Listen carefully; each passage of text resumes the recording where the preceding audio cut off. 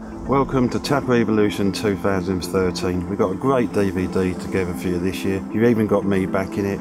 Couldn't be in it last year because I was doing Final Count. I'm fishing a lot, so is Alan Blair, and I hope we can entertain you and maybe give you a few tips. But the real star of the DVD, of course, is the tackle. It's been a blinding year for Nash, some real truly innovative blockbusters on there. So sit back and enjoy Tackle Evolution 2013.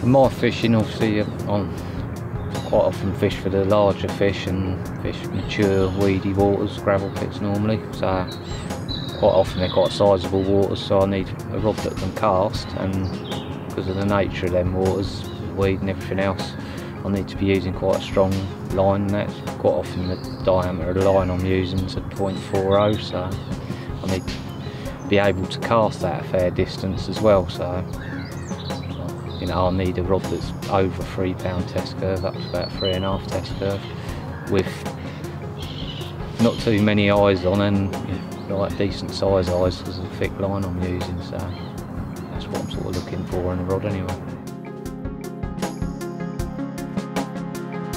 Rods I'm using today are the new Nash NRXDs, the 12-foot 3.5 version I've got there. So that seems to suit my purpose at the moment.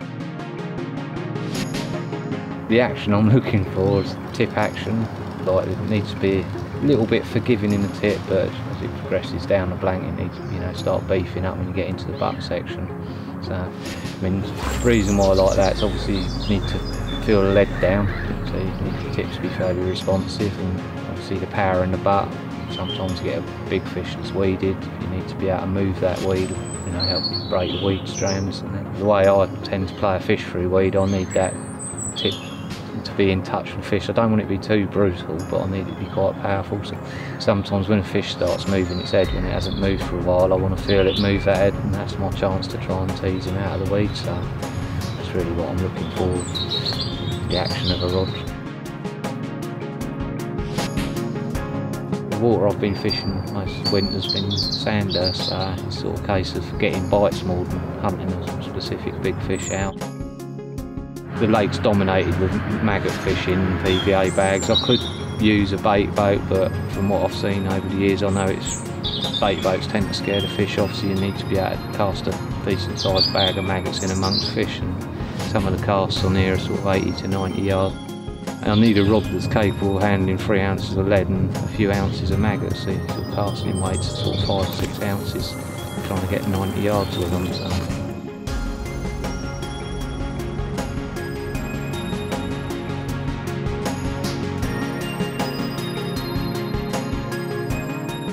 With any rod, it's all about balancing your tackle. I mean, they're a powerful rod with a 3.5 pound test curve, so you're not sort of going to be using size 12 and 14 hooks with them.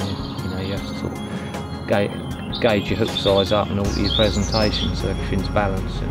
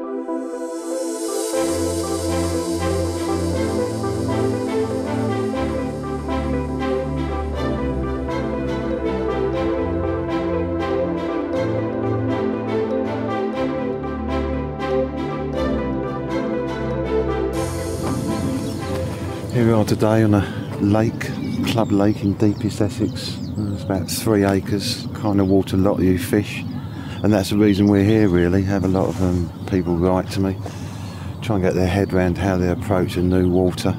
And yeah, it is difficult. It's not going to be any less easy for us today probably, because we don't know this water. We've had a good look round. All really I can do is use our experience, you know, and think about it, and plus what you read, I guess. You know, normally I'd love a westerly and fish in the teeth of it, and I was thinking, oh, this is where I want to be, where we're standing now. But when we went down the other end, it was distinctly warmer down there. Totally different, weren't it? Yeah. You know, you can stand there. It felt right, and we saw a carp, so you'd immediately think that's the place to go. But then I checked the weather. Always important to check the weather, and we know if they're going to get it right, it's going to get distinctly warmer, and a lot warmer. In fact, it's probably about 12 degrees now. It's going to go up to 20. So I'm kind of thinking I still want to be on this westerly wind.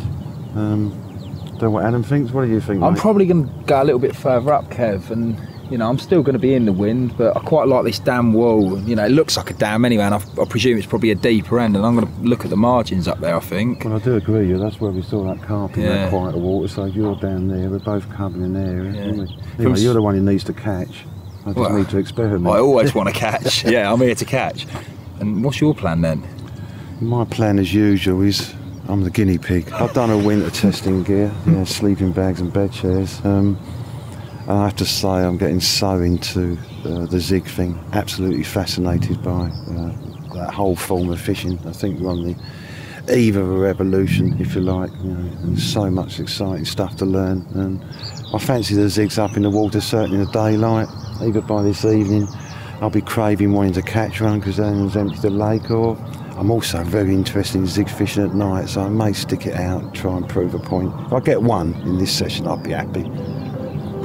Should we go get some gear? Yeah, let's go and get some gear, Let's go mate. get some out, mate.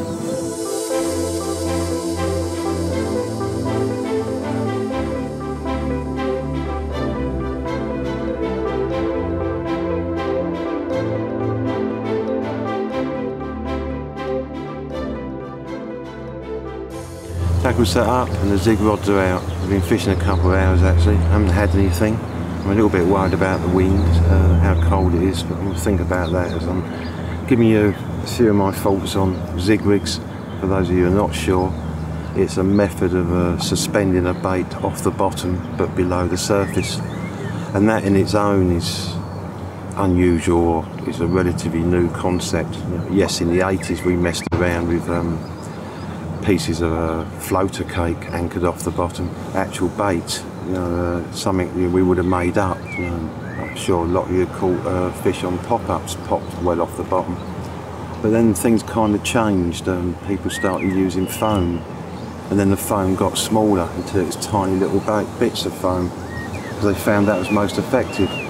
And that's when I really started thinking what's going on here. And the clue to me, rightly or wrongly, was the fact that anglers had to use tiny pieces of foam on size 10 hooks. It was kind of saying to me, at that size, the carp couldn't distinguish, you know, whether it was an insect or an artificial bit of food or foam with a hook in it. And if when you start thinking insects, actually hunting for carp in an area of the lake they'd never really been fished for before, and trying to mimic creatures that they've naturally eaten and never been caught on before, that's why I start to get really excited. A couple of years now I've been messing around with loads of different fly patterns, you know, bugs and all that, trying to narrow down ones that are more effective. We went off in two directions, one kind of based on colour, so we launched a range of tractor beetles where the bottoms are black or white. So at night they're looking up, they see the black, and in daytime perhaps they'd be attracted to the white, but then we coloured the tops different colours. Anyway, eventually I identified 3 good working colour combinations, and the other way we've gone, which is equally if not more exciting to me, is the more natural route, trying to mimic natural insects that would be in those mid-water areas. So we brought out several patterns of insects to mimic those. That's the first phase, but you know, what of the future? We're also looking at night zigging, again, fascinating subject. Luminous patterns, we're definitely having some success on them. It's very encouraging, presenting flies that actually do glow in the dark. And then there's, I think the term's luminescence, picking materials which reflect the light in various colours. Like for example a peacock's feather, you know, the way the light hit it, it changes colour. That's another route we're looking at as well.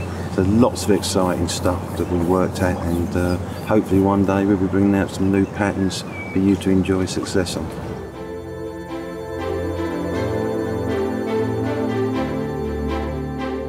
I've also been experimenting with liquid attractors. Yeah, the zig bugs, well proven to work without attractors, but on their day, and certainly there is days where, you know, boosting with an attractor does work. But I found something also very interesting, a great little fishing edge. You know, I've had those occurrences, a quick bleep, a double bleep. Don't know whether it's just something happening out there, something's hit your line, or whether something's actually had a go at the bug. Well, last winter I was flavouring my zig bugs with zig juice, as I call our prototype attractors, and I had a double bleep, and I looked out and it was quite a windy day, and the surface flattened straight away, so the carp had attacked the zig bug, knocked some of the attractor out of it, and the oil floated to the top, letting me know that I'd have missed a take. That brought the zig in, and I dropped it 3 inches. Within half an hour I had one on the bank. Our amazing riser pellet, primarily designed for floater fishing, can be a fantastic boon when you're zig rig fishing. You know, I've had great success drifting out the riser pellet, the bits of riser pellet falling through the water, bring the carp up, looking, but they just won't go to the surface. You put a zig a foot down and you nail them. Conversely, I thought the opposite logic. I've started messing around with ground baits. The logic of, instead of, as with the riser pellet, the pellet drifting down, we make a ground bait that you ball up, throw it out, and it starts breaking down, and pieces of riser pellet float up. That way it's attracting the carp to follow the riser pellet up, you know, into the areas where your zig is, or start hunting more in mid-water.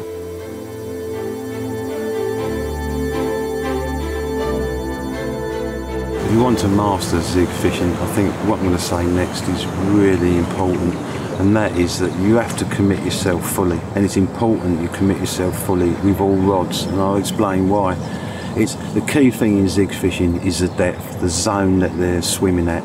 6 inches either way, and it's quite likely you won't get a bite. But get in that zone that might only be 6 inch wide area of water, and you could have it off. You've got to commit all 3 rods to it, or 4, however many you use. And how I do it is, I'll set one at X depth, you know, that's like my benchmark depth. So let's say it's 12 foot of water, I'll set it at 7 foot on this day.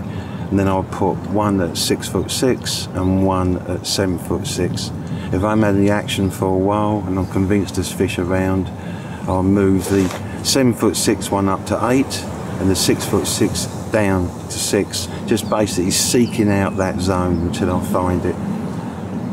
But anyway, I'll end on just a few words about the 2 rigs that most people use. The fixed zig rig firstly. A couple of things I've learned there is that sometimes I've noticed getting mistakes and that, and I watch fish come up to it. They look like they're trying to suck it in but can't. You know, I was talking to Jack Brown about this, and he'd spotted fish from a tree doing exactly the same, just missing his rigs, and he showed me a nifty little rig. He's tied a bit of pole elastic into his rig down by the lead, just so when the fish come down, it's just that little bit of movement to make sure they can suck it in easily.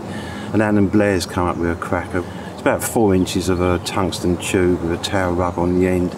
You just put that on your swivel at the the other end of the zig rig link, and that lays on the bottom, so when the carp comes down it sucks in the bug, and the boom just lifts up, just gives it that bit of movement. It really does work, so I'd recommend that. With the adjustable zig rig, as I said, I think a lot of people are frightened that the float spooks a carp, and certainly I believe it would if you had it too near the bug. We've attacked that both ways. We've brought out our own zig rig float, a transparent job, so it doesn't show up in the water. But also I try and get the float as far away from the zig bug as I can. So say, for example, you expect to fish from 6 foot up to say 9 foot, moving it around to try and find the zone. I'll tie the float in at 6 foot, so you know, when I pulled it right down, the float is right on the bottom, so I've got to say like 5 foot of link between the float and the bug, maximum distance away. Yeah, that's how I do it anyway, and it seems to work for me. So there you are, my thoughts on zigwigs. Guess I better go and catch one now. It's all right talking about it, isn't it? It's one thing doing that, it's another thing catching them. And on that note, I said it's a new water, we don't know anything about it, you know, so just like anyone goes to a new water, you've got to try and work it out. This morning we arrived, strong westerly into this corner, but this wind has got a real bitter bite to it. If I was a carp, I want the sun on my back in spring. You know, I think sun is so important to carp where they live in the lake, especially in spring. So I'm going to move. Been here a couple of hours, haven't caught anything on the zigs in this swim, so I'm going to try another swim.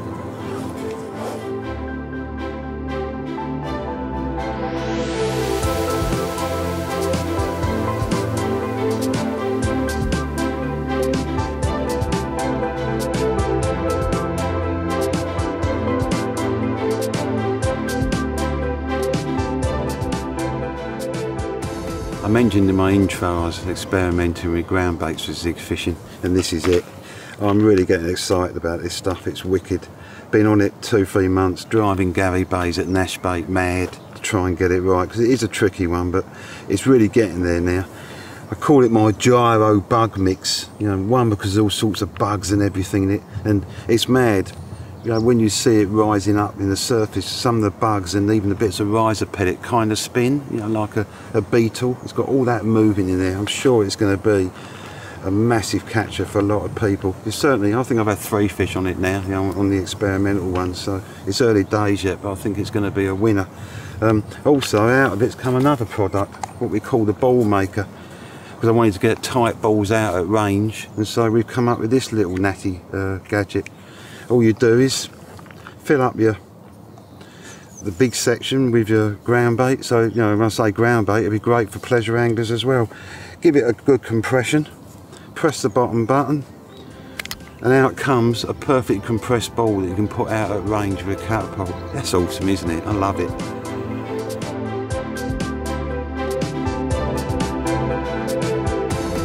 I'll move around the other side. I've been fishing 2 hours. I tend to, whenever I move into a new swim, try and disturb it as minimally, you know, not put any bait out, markers or anything, just try it at first, because there might be fish there you could spook. Anyway, nothing's happened yet, so now's the time to try my secret weapon of the gyro bug mix. And what I'm going to do is catapult 3 or 4 in the line in front of me rods and concentrate in one area, because this is a no-lose bait, this, you know. It hits the water, as it goes down, there's loads of little bits falling, and then when it sits on the bottom it starts breaking up and there's all bits floating, you know, bits of riser pellets spinning in the water like gyrating beetles, and then there's a residue left on the bottom. So you've got a chance of getting them with the bottom bait rigs as well.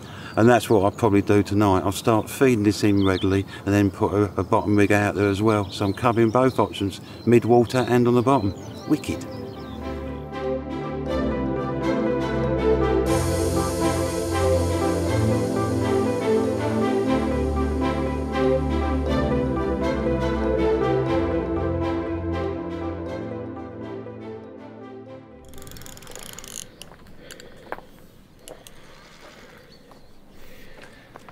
Well, me and Kev are just sitting talking about how sunburnt we are and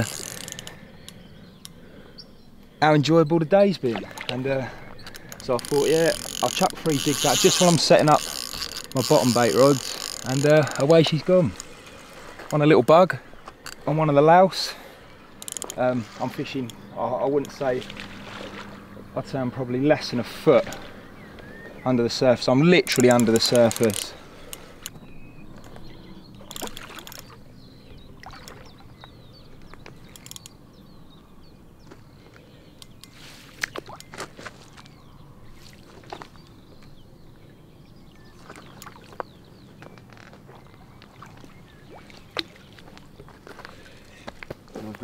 Cheers, mate.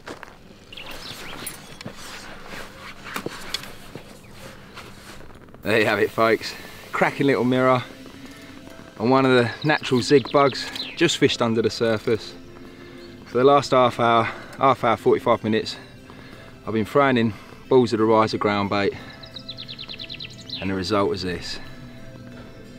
I don't think this is going to be the last one.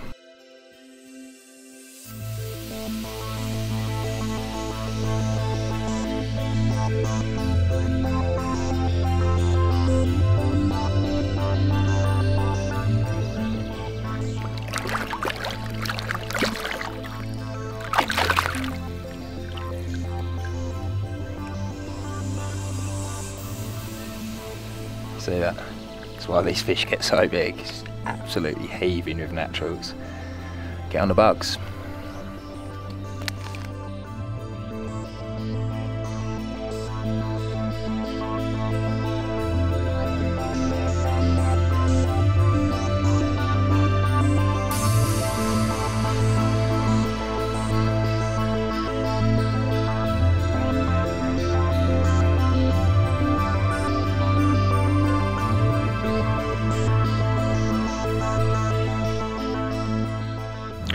Well, it's a really dark night, no moon. I was going to wind 2 in and put them on bottom baits, but as Alan has had one on a zig, I've got to just stick at it. I can't let him be the only one to get a carp out of here on a zig.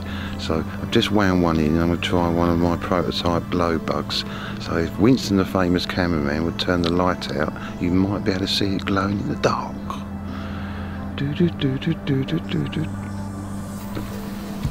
There you go, people, look at that, isn't that awesome? A glow in the dark zig bug. There's 2 ways you can charge them up. You can charge them up with a torch or UV light, but I'll give you a little tip. The flash on your camera really zaps them, makes them bright. So let's chuck it out and see what happens.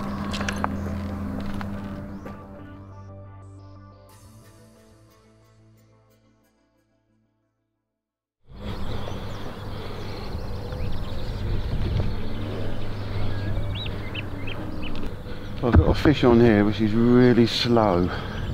It kind of starts shaking when you get one that's really slow and plodding, because it's often a really good fish.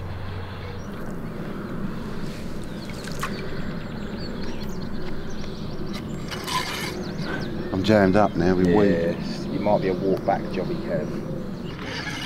Go on, that's it. Okay? Yeah. Well, what a miss. Need a floating mono here, not XT. It's too damn good. It gets in the way. Oh, it's common. It's a big common. No. Yeah. Well, let's let it play out a bit more then. It still wants to go. Now I am nervous. Why'd you tell me that? Mate, you'll be doing fine. It's fine. It's fine. Meanwhile, Alan at the other end, he can tell his story later. But he's got a couple in the net. I will also say the cameramen were only 3 metres away from his bed while he's having all this action. Another go. Right, it's the first time it's actually come up.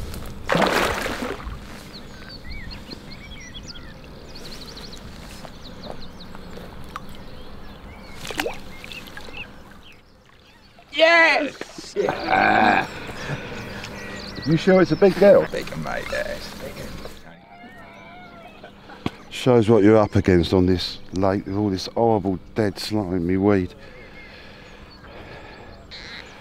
That's where a big tip ring comes in handy, but I have to say, this mono has impressed me.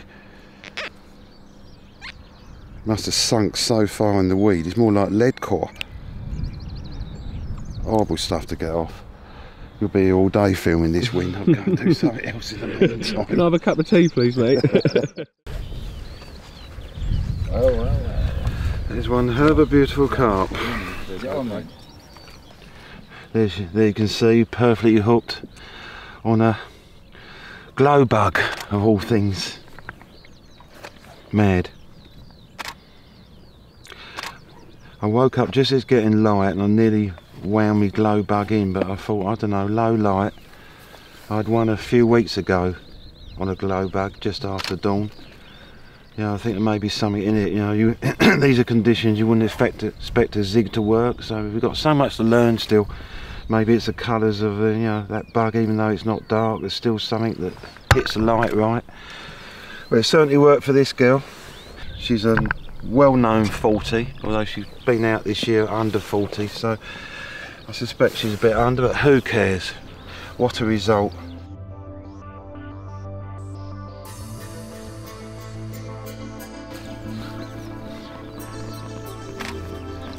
chuffed or what?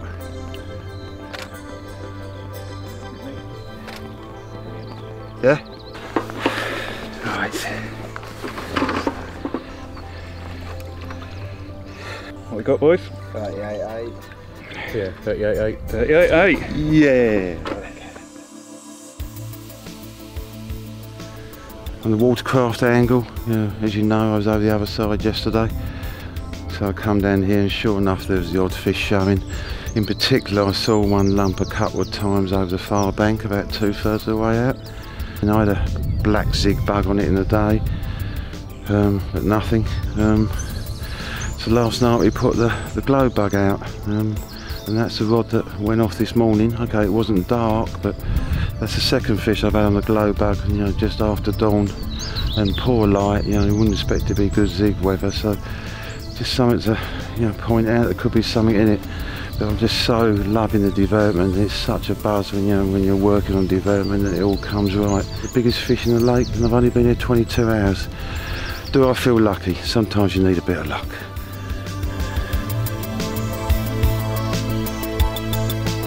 This is a ghosty. It's got some beautiful big scales down here and a lovely run of linear scales right across its top flank. And there it is.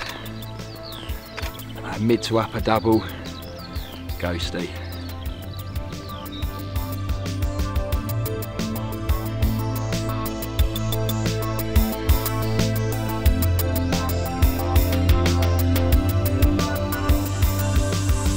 Another zig bug.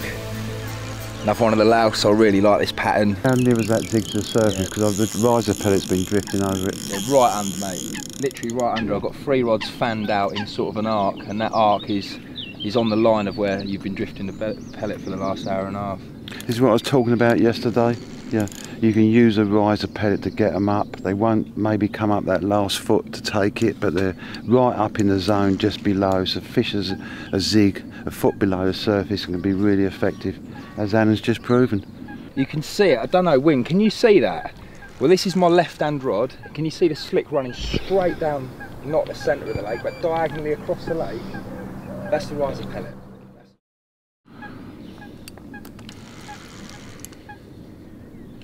I'll add, by the way, I've got to go back to work. Us workers aren't full-timers. We're lucky to get a day and a night in me and Alan. So just as he's caught this and the sun's coming out, after me being feeding for an hour with the riser and hopefully getting them up, I've got to go and work. But hey, am I feeling greedy? You've had a chunk, I've had a chunk.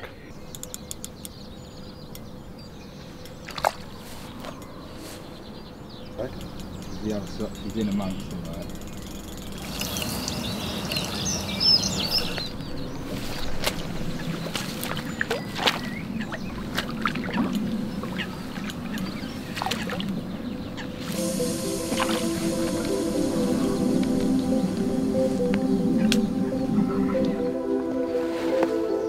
There it is, another beautiful club lake mirror, and you can see there, don't know if you can get in on that win, there it is, little louse from the naturals range. Definitely been my favourite pattern, all of last year, but what with all the new bugs out, there's so much more variety to try and stuff. It really opens up so many options for zig fishing. I'm going to get this unhooked, another good hook hold. He's drifting the riser pellet over the lake and I just couldn't resist flicking a couple of zig bugs over the top. It really is an awesome method. Over the top, under, I hope. Under the top, over the top of the riser. Right, that is, it's just a touch under with the water going at 22.6. Brilliant, nice one.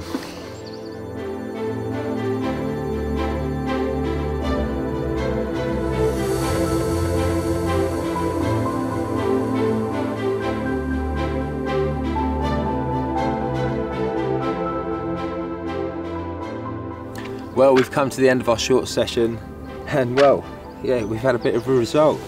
Both of us have probably had our rods in the water for about 24 hours each, and Nash has obviously had the big one, and I've had 5 bites. Thoroughly enjoyed myself, but for now, I'm going to get the rest of the gear packed up and have a couple more laps with the bucket of floaters, just in case I can get a few taken off the top. See you soon.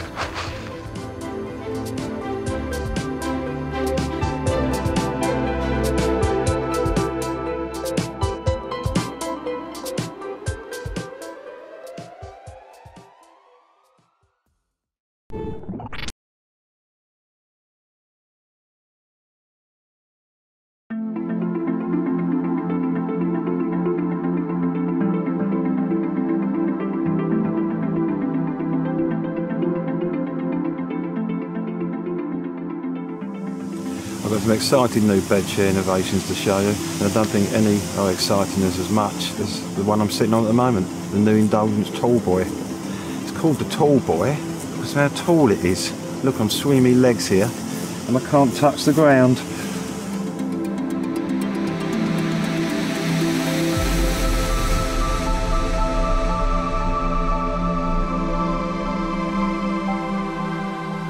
Again, it's thanks to you guys and girls who've contacted us, kindly given us your ideas and your thoughts. And one thing that constantly has come out is that you want a much higher bed chair, in the same way that we brought the Daddy Longlegs chair out, I guess. So this actually is about the height of a Daddy Longlegs chair, and that's before you start extending it. And now you'll see the logic of why we brought out the Titan Brolly 2. So you've got the extra height if you want to use a big tall boy like this. We're only going to do it in sleep system form, we're not going to do it in bed chair form. To my mind, the future is sleep systems with the duvet attached to it.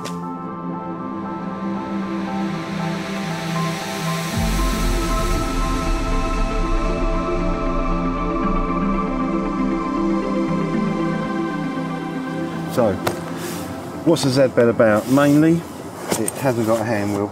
That's the key. It's just got a hinge there, so it's perfectly flat. There's no great lump of hand wheel sticking up, and there's no great weighty thing. We've also looked at making this sleep system as keen as we can in price. Well, both those Z beds actually. So it's an exercise in making a realistically priced bed. It's single thickness as opposed to the double thickness of the Indulgence sleep systems. I would guess that's 3.5 season.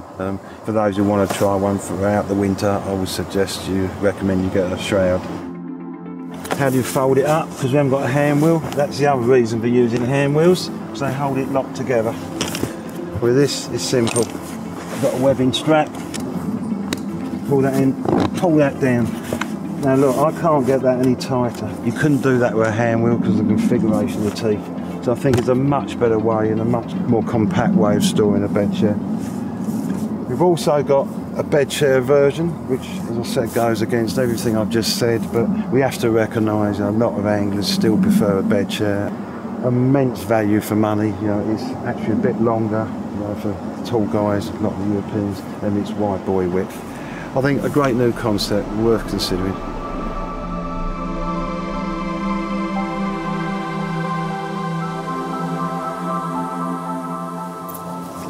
And finally, we wanted to make the sleep system principle available to all. So this is the H-Gun sleep system. Cracking little product, you know, entry level or starter carper. Amazing value. So now every carp hanger can enjoy a sleep system.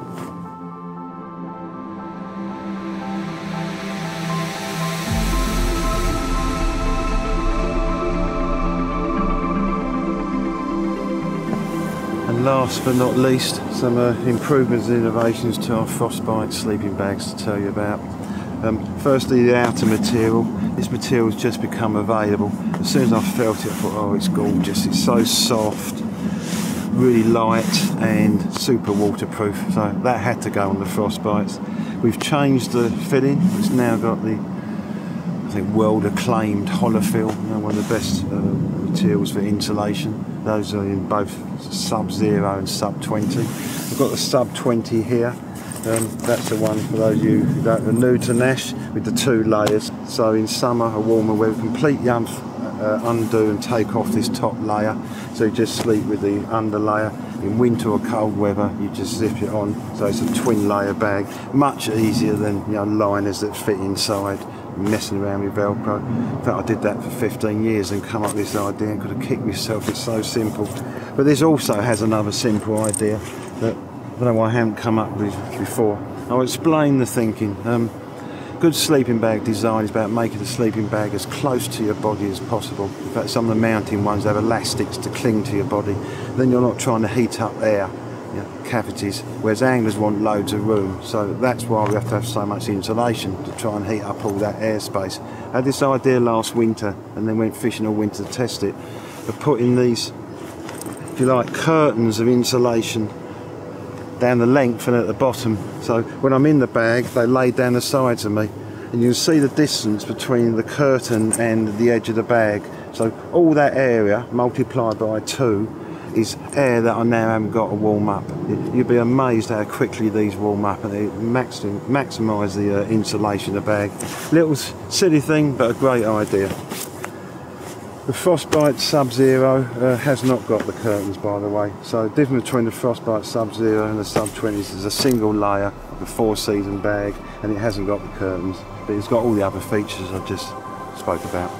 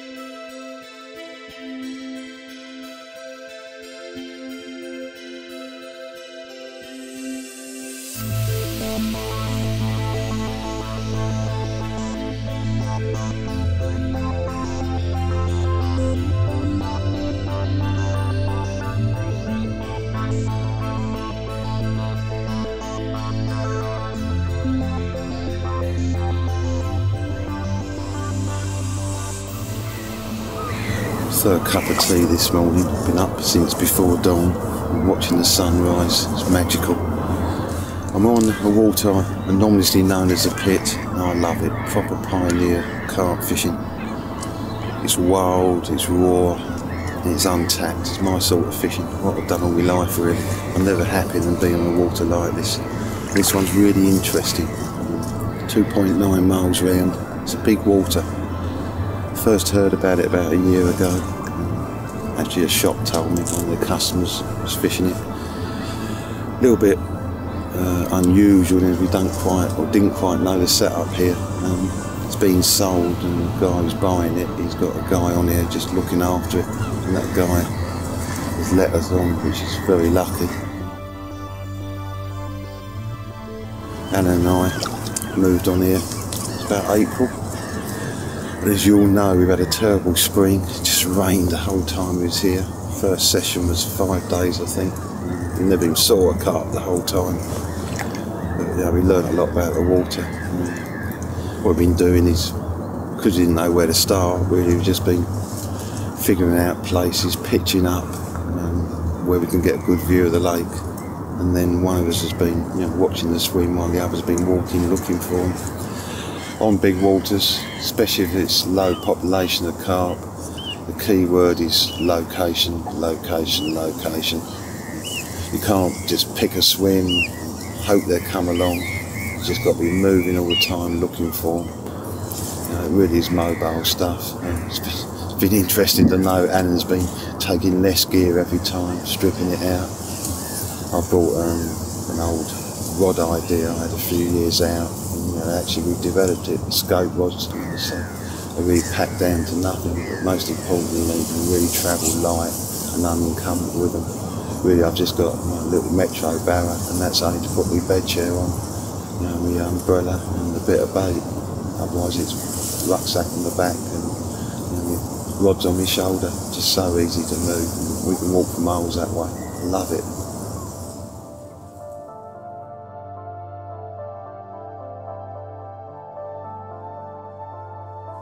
Four sessions, never saw a thing. And I think it was the 5th session we saw our first carp. We probably put in a total of 20 odd days to get to that point. I was really excited just actually seeing one. In the 6th session I got my first one, common. I can't remember what his weight was now, it seems so long ago, 12-14 pound, and I have to say I was over the moon catching that fish. It's not about size, it's about the achievement. To actually catch one out of this godforsaken place, it was awesome.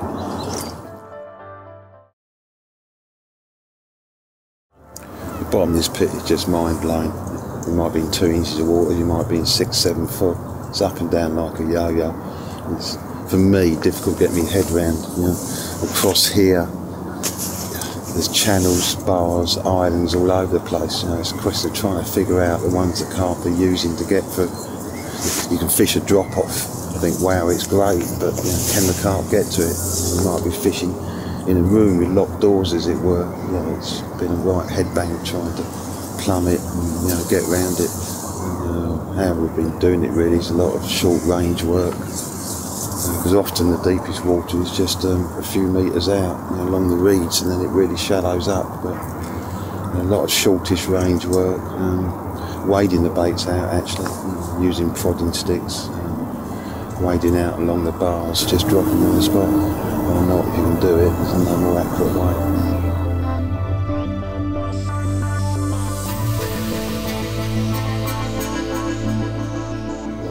I've never known a lake with so much natural food. There's constant hatches coming off it, and the water itself is saline. You can feel it, it feels soapy, it tastes really salty. Hence the shrimp population here is amazing. You put a landing net in the margin, some ground bait in it, and half an hour later you've got like a kilo of shrimps. Just incredible, they're big enough to eat the chow mein. I've fished waters like this over 40 years, and especially when they're very rich, and especially when they've never really been fished much, after location, bait recognition is the issue. Quite a little way I go about it.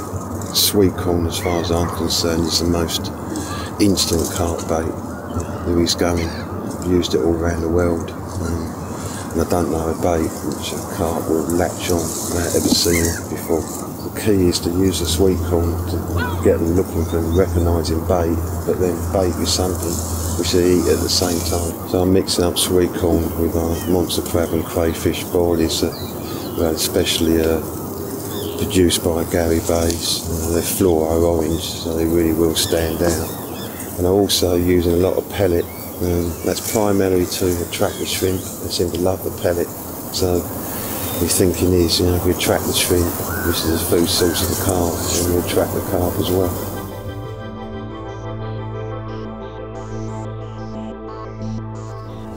Rig-wise, well, you can fish a lake like this for a long time and not get a take. So when you do get a take, you don't want to lose it because the tackle's not up to the job. Strong, reliable tackle is key. You don't need fancy rigs. These fish have never been hooked before. Like I say, bars up and down like a yo-yo. You need to get your lead jammed in one. And because of the bars, I'm using the diffusion camo leaders because of the abrasion resistance. Simple rigs as well, strong hooks and just simple blowback rigs.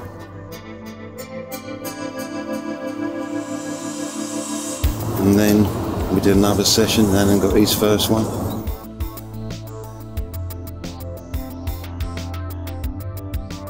And then it all come right for us on the 7th session. We had 7 takes. Didn't actually do so well on landing them. I hooked a big fish and just ploughed through the reeds I had it on for about a minute and lost it. And I hooked another one, and that grounded me on a bar. I tried slacking off and I just couldn't move it, it didn't swim off or anything. In the end, the hook link parted. Then Alan got one, small common. I can't quite remember the series of events, but all I do remember is late afternoon. And he got a take and he weighed out and hit it. And I just knew that was a big fish. I saw it boil off. Anyway, cut a long story short, I was blown away when this fish come over the landing net. Stunning mirror, you can see, really heavily plated. One of the most amazing fish I've ever seen in my life, And that really made it for us. And I think the next morning under 20 pounds, something common. And that was the end of the session, really. Magical session. Finally we was cracking it, beginning to understand the fish, and everything was coming together, the plan was working. So we come down the 8th session, we were actually wading around the lake, taking out some snags and that. And the owner come round and asked us, what we was doing. We said, well, we got permission to fish here by Mr. X. He said, no, you haven't. He hasn't got permission to fish here. So it's kind of led along a bit, and we got chucked off. Amazing, really. Just beginning to get to the bottom of this place, and was asked to leave, shall I say. Apologies, I suppose, for being on the lake and we wasn't allowed to, but we believe we had permission. I suppose that's life, and that's carp fishing. You now need a new plan.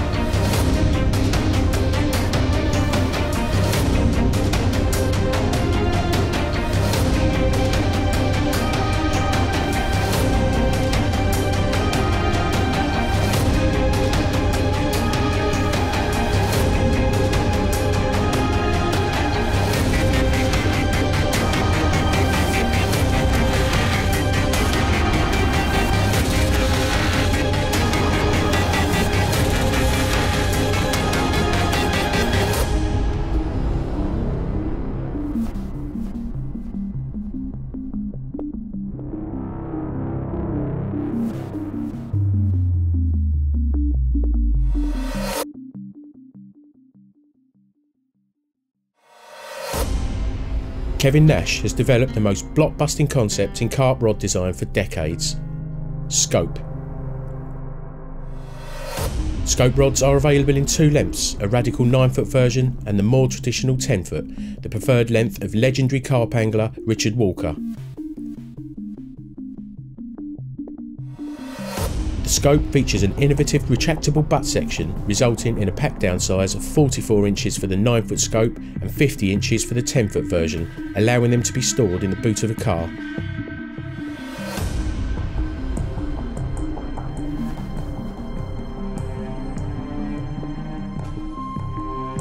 Scope rods are easy to use in confined swims, they cast accurately, and the through action makes playing fish a dream. Distance specialist Terry Edmonds has cast in excess of 170 yards with a 9-foot scope rod.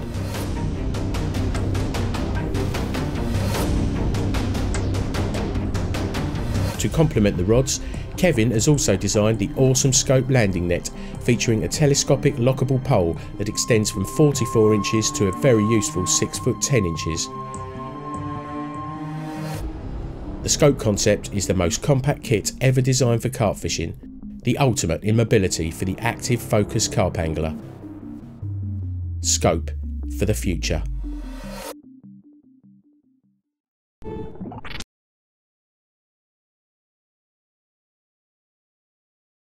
Nash Tackle have been making luggage for over 30 years and we pride ourselves on innovation and quality. Last year we brought you the Barrelogix Cube and it's been exceptionally popular.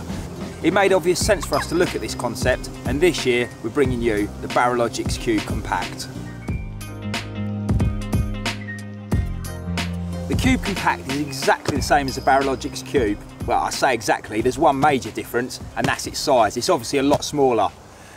Let's open it up and I'll show you inside. As I said, it's almost identical to the original with regards to the way it's laid out. You've got a large main compartment here, more than capable of taking tackle boxes, etc. I've got my 2-rod buzz bar pouch in there, tackle box, PVA, marker floats, etc. There's another longer, smaller compartment. I've got my stiff rig box, uni rig bin. On the left hand side, if I unzip this one, I've got all my bait. This is actually an insulated compartment here, so I've got a couple of bags of freezer bait in there, pop-ups, catapults, dips, etc. Moving over to this one, this is where I personally keep all my little bits. So I've got a compass and head torches and binoculars and Polaroids, and underneath all that I've got my waterproof trousers. Flipping over to the other side, if I unzip this, I've got all my stove bits, I've got some gas, kettle, everything I need to make a brew. And finally, we've got another insulated compartment where I've got my milk and some cold drinks for the day. So as you can see, it is a lot smaller, but it's still enough space there to fit the vast majority of anglers' gear inside. If I zip these both back up, the product can be completely detached. So that means the shoulder strap can come off. If you undo these buckles here on the side, there's a zip that again breaks this section off. I can actually clip this shoulder strap onto here, leaving the rest of the bag in my swim, and I can actually go for a wander, you know, go off, do some fishing. Real versatile bag. As mentioned, they do break apart into sections, and this just makes storing them so easy in the bivvy. If I just quickly do this other side, flip it over, buckles, one zip, there you have it. This bit slides lovely underneath the middle section of my bed chair, and then if I want I can put one at one end and one down the other end. It really is a great bit of kit. It allows you to be so organised, it fits well on the barrow, and to be honest, due to this sort of size, you could actually just carry it on your shoulder and go off to the swim. Check it out guys, it's the Barrelogix Cube Compact.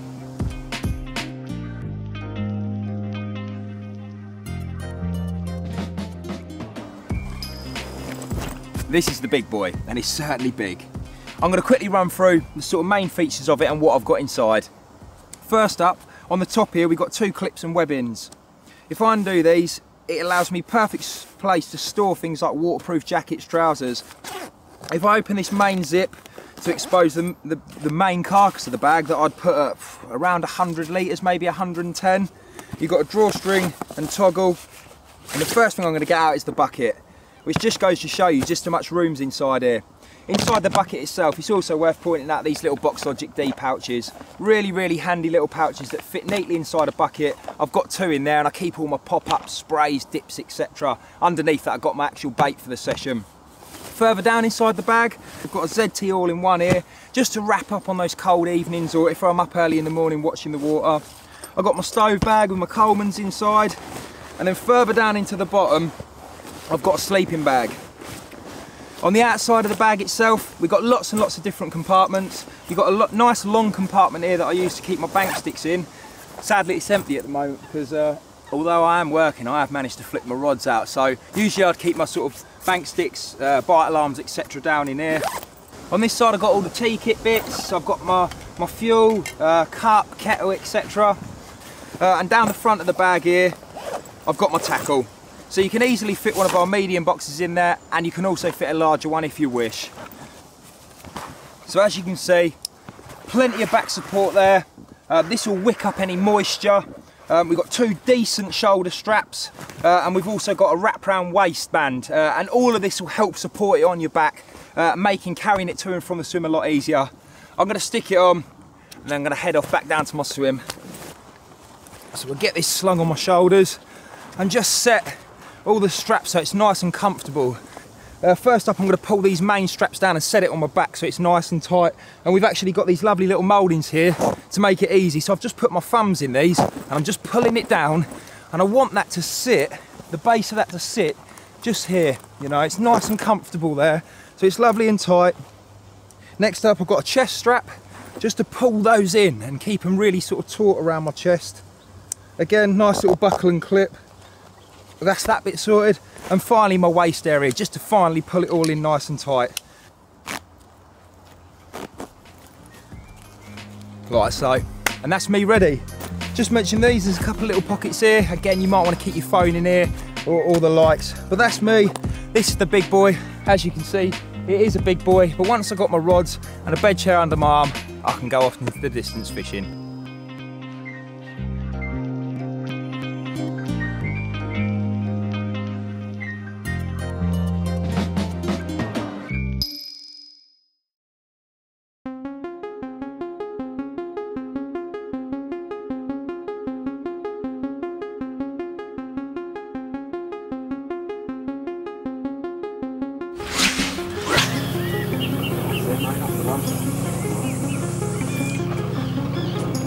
Hi, I'm Terry Edmonds and I'm here at Marsworth Reservoir to fish at range.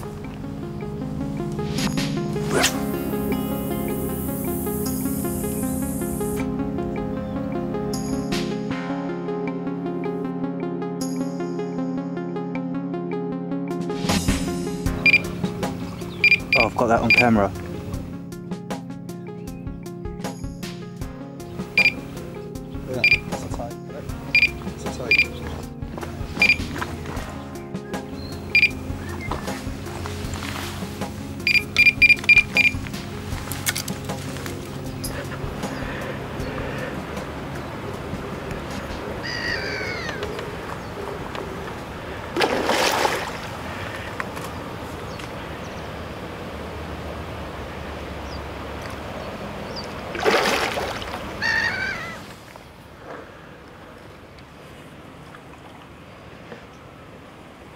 Bit of a scrapper in close, considering it was caught 150 yards.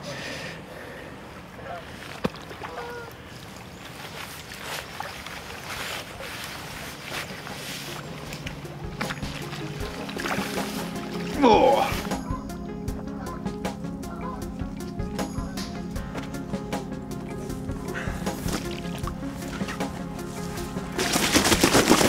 Oh, a little bit lively. Right, and here she is. Mid-double, I suppose, maybe a little bit bigger. But there she is. Nice old common. Fishing out there about 150 yards. To like a reed line.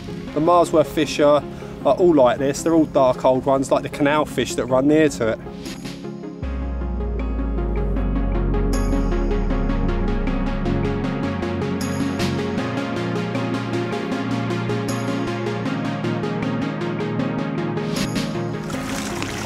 Lovely, time for a bit more bait, I think.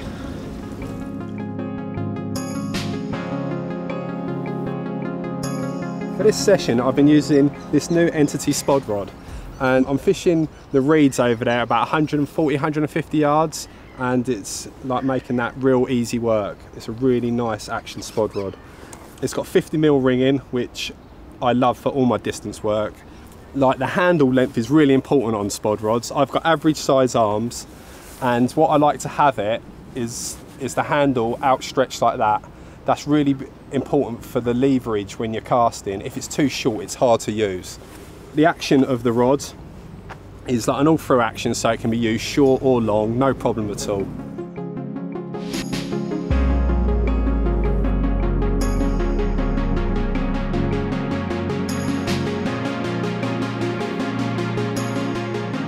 Let me show you the rig that I'm using.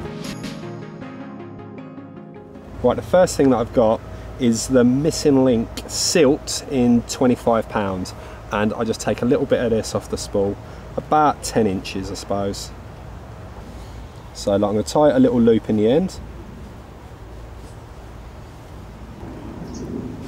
and then what I'm going to do after that is just put a little knot in the hair around there. This stops the snowman from slipping backwards and forwards on the cast. These are the new snowman pots that we're going to produce. This is the purple monster squid, and they've got a bottom bait in the bottom, which I'm going to put on first.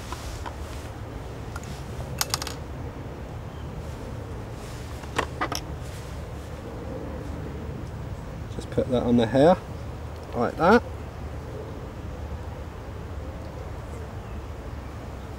And then we've got a small like pop-up in this other little packet here that makes the snowman rig. Just pierce that through the middle. Put it on like that.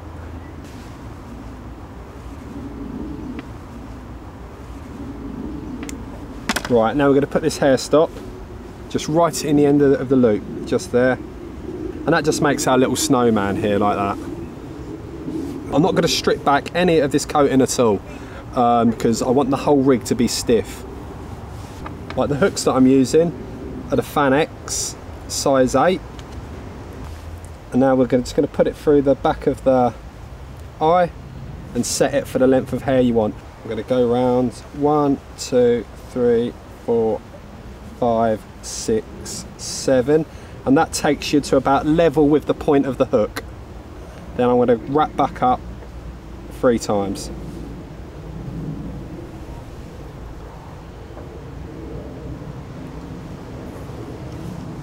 Then I get a bit of the cling-on putty and just put it halfway down the hook link. Only a little bit, just to make sure it sinks. And that is like the rig there. What I attach these rigs to are either these helicopter, like diffusion camo leaders, helicopter style. I can just tie that rig straight onto this swivel.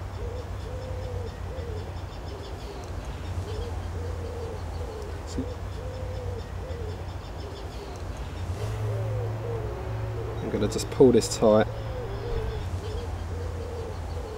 Now the leads that I'm using for over there are the 4-ounce long ranges. I like to fish my rods really, really tight, so a heavy lead's needed. So I hook on a 4-ounce, and that's it. Like, we're all ready to go. I also use lead core ones as well, and that's one that I've cut off one of my rods. It's exactly the same as you can see, except that I'm using a lead core. And that's how I always fish at range.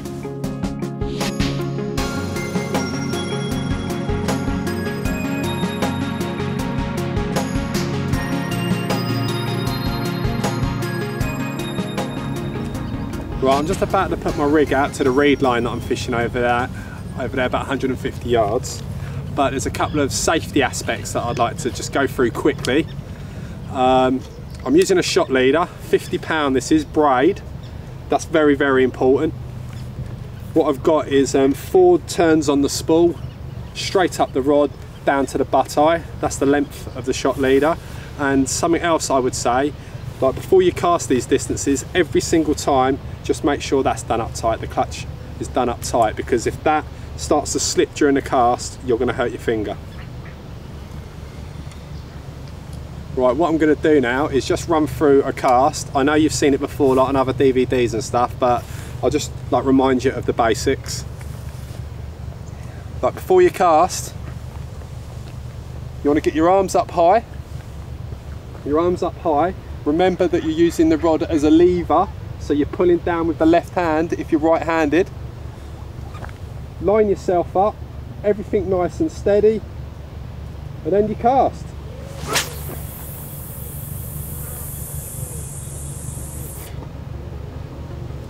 That's it, 150 yards on the reed line.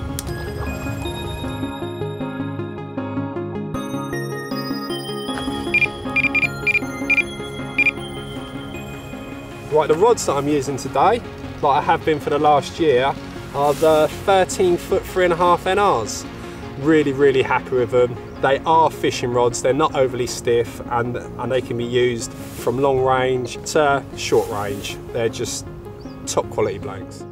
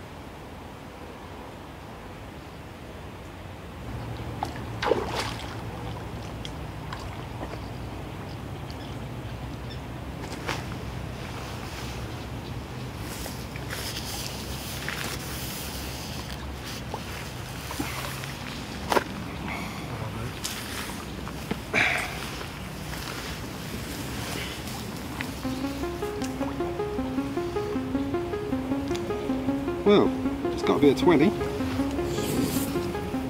us a thumbs up.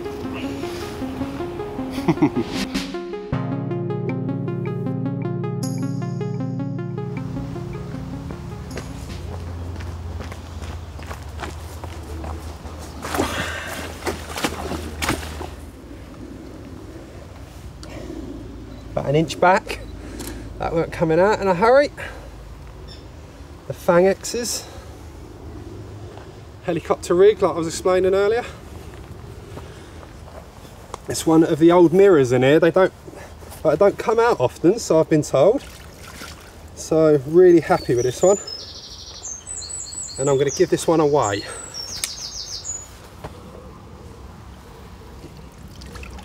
$25 dead, it's looking like. Just so you can see it. I'm shaky a bit. Oh, that'll do. Right, really happy with that one. One of the old mirrors out of here. Like I don't get caught often, so I might put this down to my long range fishing. Like they think they're safe out there, but I'm after them. So let's have a look at it.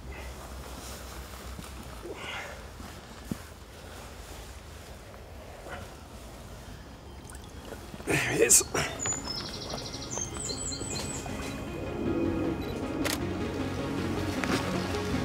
Really happy with this one, to be honest.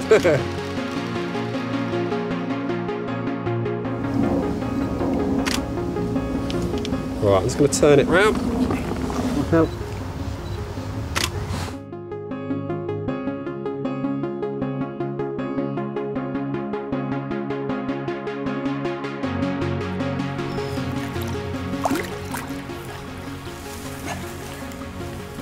Oh, there she goes. And I'm well happy.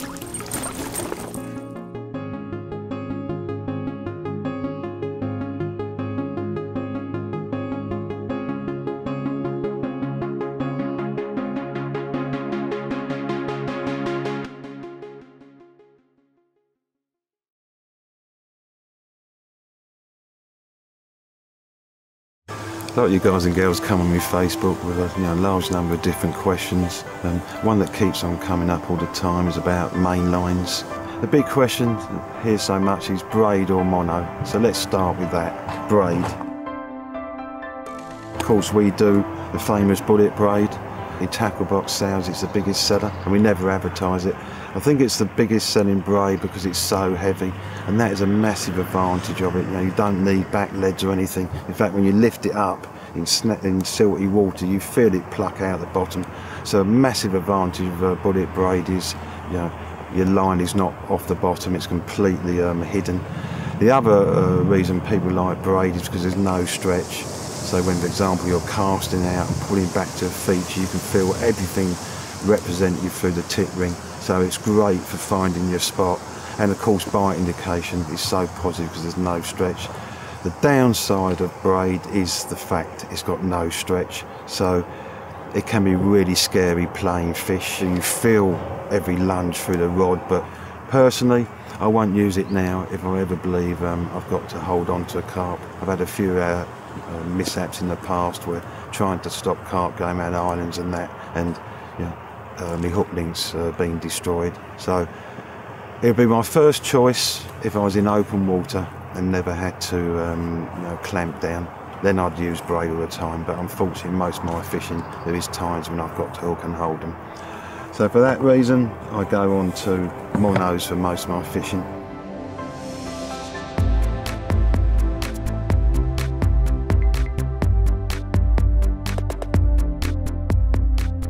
Now we do 3 monos. I'll start with the decam. It's the mono I use, and the reason I use it is because it's very strong, very reliable. Number one thing for me is abrasion resistance. It is to me the big one. Most waters now have weed in them. Weed is by its own definition abrasive. You get all the snails and everything and grit in it. It can really damage a line, and that's without other things like snags and all that. So I want a line, if it touches a snag, it's not going to just part, because it's got no abrasion resistance. Other advantages over D-cam over other lines is exactly what it is. It's got, you know, the NXT D-cam. It's got a unique camouflage, you know, that just basically disappears on the bottom. Knot strength, diameter, it's probably, you know, it's up there with the best. Also very heavy for a mono as well. You know, so again, it's getting towards a braid, but for me, number one is abrasion resistance. Then we do two others. We brought out this new line in the spring called Zig Flow, primarily designed for floater fishing or zig fishing.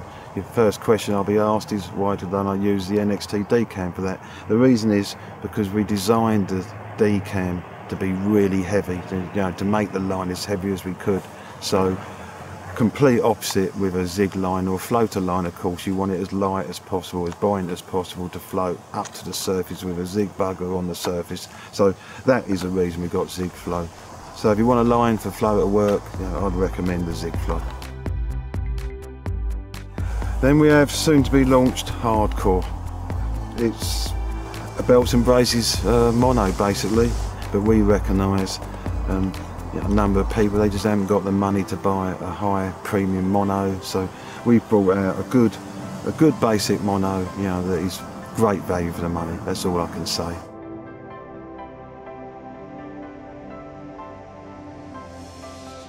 Apparently someone has been, or some companies have recommended, that when you spool up, soak your spool in water firstly for 24 hours. But by soaking the spool, of course, you're expanding the mono, and so, you know, spools can blow up on you, so I'd never recommend it. I'll go through the process of spooling up for all you. Firstly, I'll use a bucket of water. Stick your finger through the label, that stops the spool tipping up. I never believe in putting the spool on the ground and having the line come off the lip, because it might be going off the complete opposite way that it was wound on, and that's one cause of line twist, where it's logical. If you're pulling the line off the spool, you know, the spool spun to load it, so it must go on the right way through. So you put the spool in there. Now on my reel, you'll note I've sellotaped the line to the reel. I haven't knotted it. That's because I once had a bad accident in France. I'd rowed a bait out and was going back to shore, and I saw what I thought was a carp bow waving out, but it was actually my rod. It spooled me in the time I was out in the lake, and my rod was being pulled across the lake, and it was a right turn ache to get it back. Why spool in water? Well, as I said, that, you know, you keep the spool upright. By the way, if you have the water too deep, the spool might tip over. So, you know, I only have a shallow amount of water, but that means the line is being lubricated as you wind it on. Your fingers don't get burnt. You can put a bit of tension on it. So that's why I do it. So simple as that. You know, wind it on, keep an eye on the line low. It's all going on great. And look how, you know, so it's not burning my fingers. Spool spinning away nicely. So I know it's all going on the right way. It tipped over. If it does tip over, just stop. Because I was going too fast. It's important you keep that spool going that way, then you don't get line twist. And that's about it. So there you go, perfectly filled spool. And like I say, I can cast that all day long. You know, play a dozen carp, and that now won't drop down on the lip because I put it under with a bit of tension because I had the line wet. And no line twist. That line's not at all twisted, limp and beautiful. Okay, all you need to know about line. Hope it's been helpful.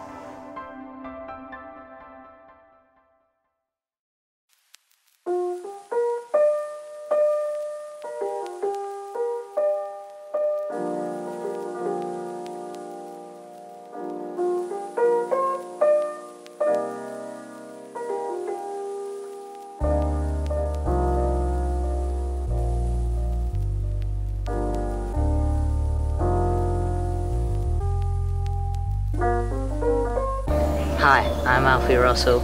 I got down my local park late this morning, Hampstead Heath. I've just bagged this stunning koi, and I'm going to slip her back, and we're going to hopefully show you around and catch a fish or two. Hi,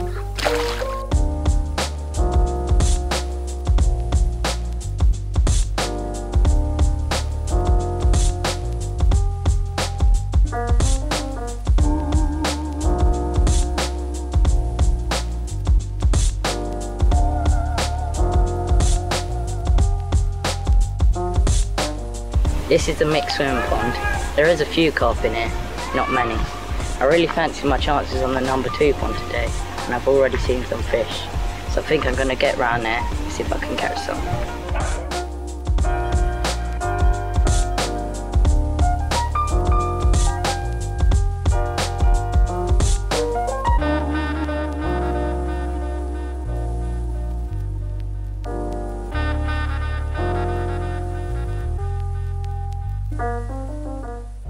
I'm on the number 2 pond now. I'm going to trick some bait in under this snag. I know the carp love it here. And I'm going to place some rigs under there, see if we can nick a bite or two.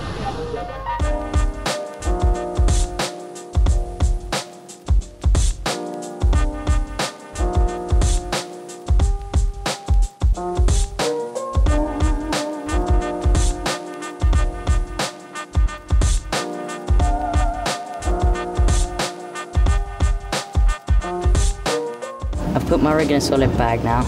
Inside it, it's got loads of crushed pellet and monster squid. I'm going to flick it out and see if I can catch a carp.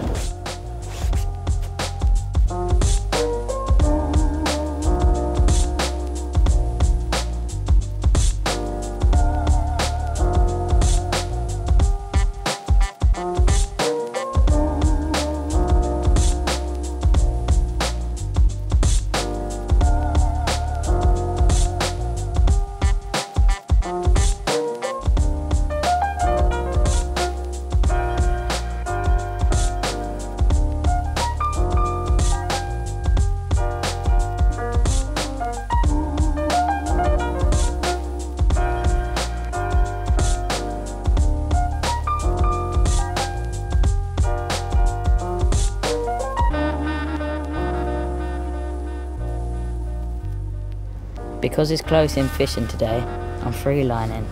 And just to help my line float that little bit better, I'm just rubbing a bit of Vaseline on it.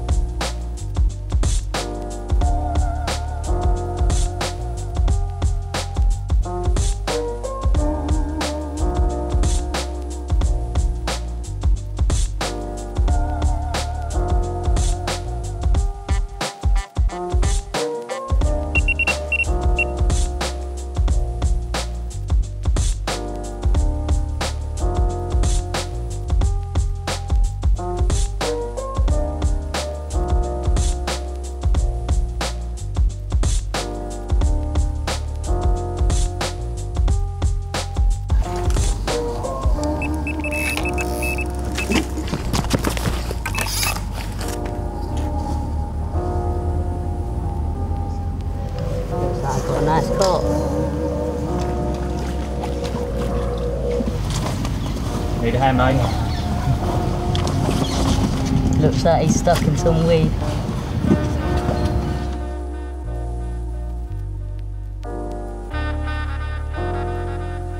A lot of weed, but there's a carp in there. It's been a hard day fishing today, but finally I've nicked this little mirror. I think I'm going to get him back and then head off home. Perfect.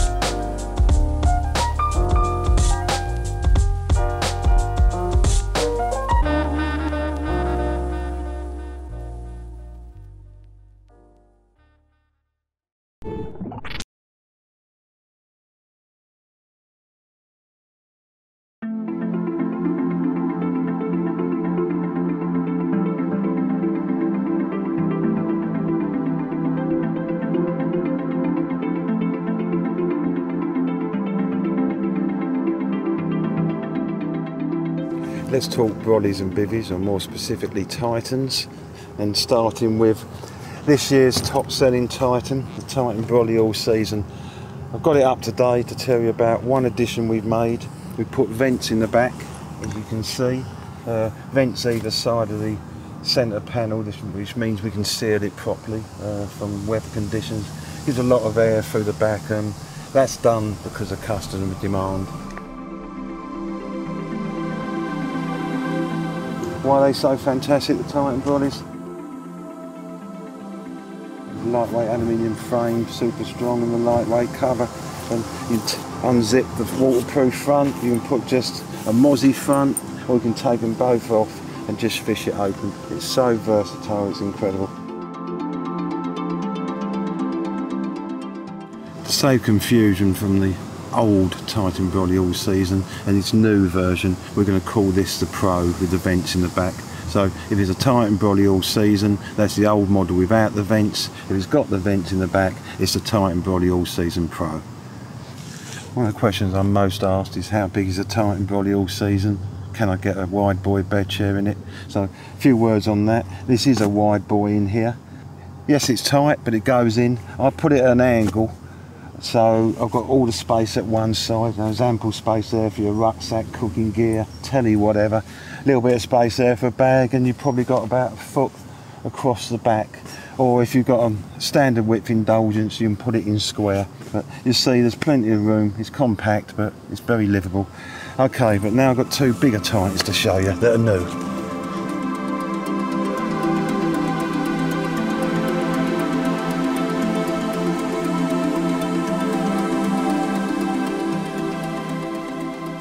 So this is a Titan brolly one man. Quite a lot bigger than the Titan brolly all season, and I suspect this will be the most popular. It's a good roomy one man, what I would call a 1.5 man. Equivalent, if you like, in size to those that know the models, a groundhog or the one man Titan.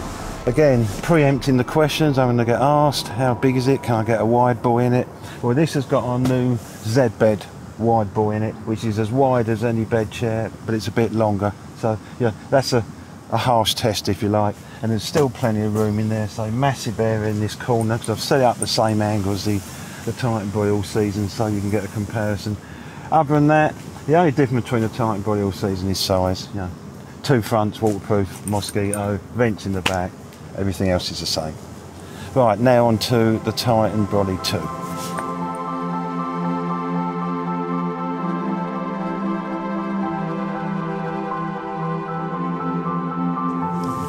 Here's the big boy, the Titan brolly 2 man. Don't know whether everyone's noticed, scaled against me, how tall it is. Again, you know, listening to our customers, there's been an interest in the old Titan high top. People say, oh, why don't you bring that back? So a lot of people are looking for higher bivvies. Certainly something of it's to do with, you know, people suffering from bad backs. So it'll take 2 bed chairs. Be honest, 2 wide buoys be very tight. That's 2 standard width bed chairs in there, but as you can see, it's got plenty of space, and just like the other 2, enjoys all the features and spec. The new family of Titan brollies, I think there's something there that'll suit everybody.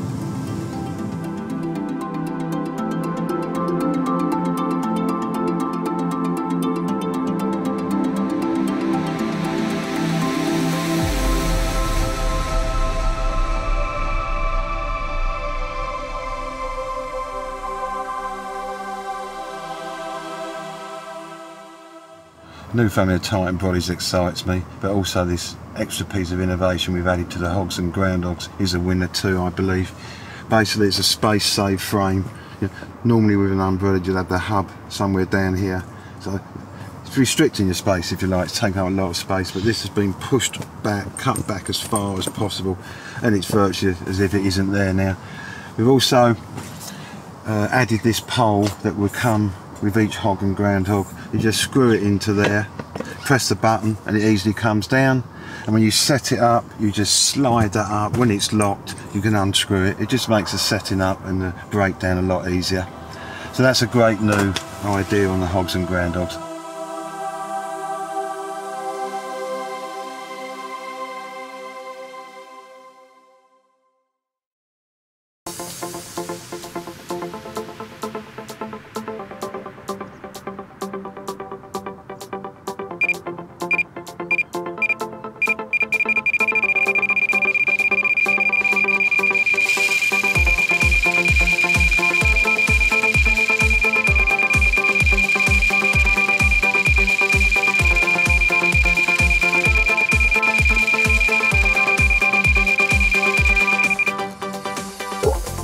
Following on from the amazing success of the monster squid boilie, never one to rest on his laurels, Gary Bays at Nash Bait set about concocting a special high-vis version of this proven bait. It was codenamed Purple Patch. We had huge success testing the new bait in the UK last year. This year we sent it out to our European consultants and the results were incredible. In Austria, big carp hunter Christoph Eckhart showed that big Austrian carp were partial to the purple monster squid and bagged a superb chunky common carp of 26.4 kilos from a large working gravel pit.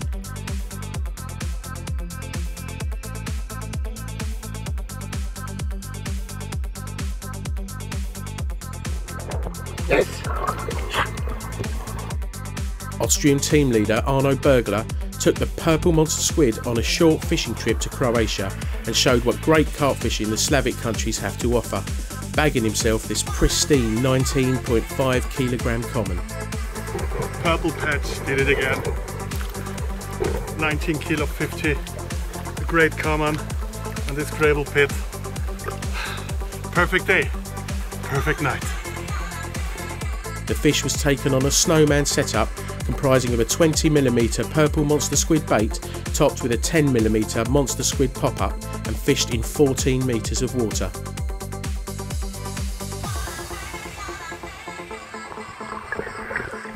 Yes! Whew. Great. In Italy, the purple monster squid soon proved to be a winner, banking some enormous commons. The two Robertos got amongst the better fish, Roberto Bussolari banking this distinctive 20.5 kilo common. And the consistent Roberto Di Lorenzo appears again on this year's DVD after capturing this Italian giant of 26 kilos from a central Italian lake.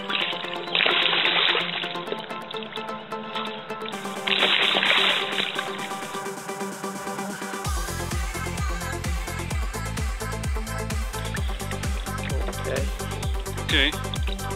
Sicuro? Vai.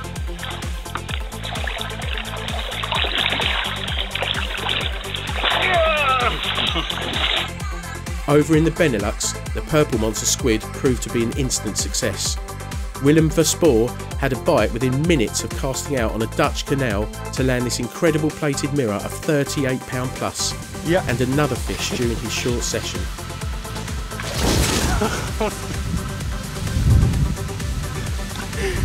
Zo, op dit ogenblik zijn we de Purple Patch aan het testen. Nieuwe bolie van Nash.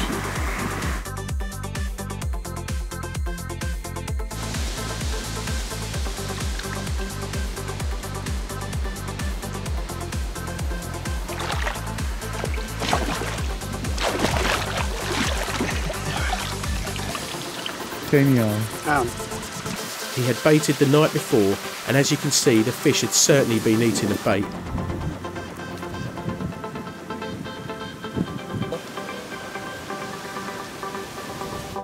Over the border, Belgian ace Mark Pansar also got in on the action, banking this very special mirror from a tricky Belgian venue.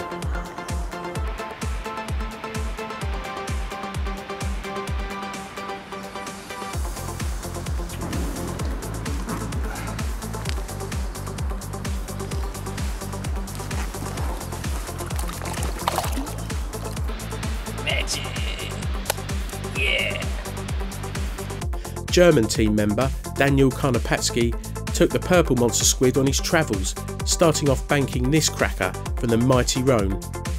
He then headed over the border to France, where within just 5 minutes of casting out, his purple hook bait was the downfall of a mirror of 17 kilos, followed shortly by another one of 20.5 kilos.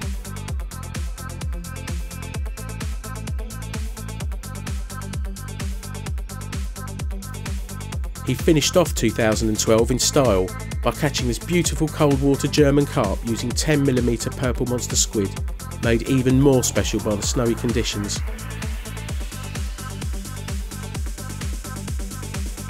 And now over to France, where Jean-Pierre Becker used the purple squid to great effect. He started off in great style in the spring, banking this lovely fish of 23 plus kilos, before moving on to a massive 550 hectare venue for the summer. He caught himself some lovely fish up to 20 kilos from this challenging lake using the purple monster squid snowman rigs.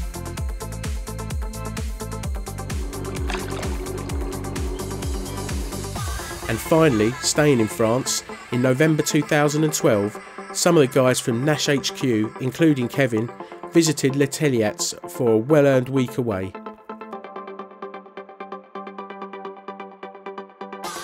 Despite freezing weather, the purple monster squid proved its worth, and there were plenty of fish caught to a top weight of 67 pounds. Even the boss got in on the action.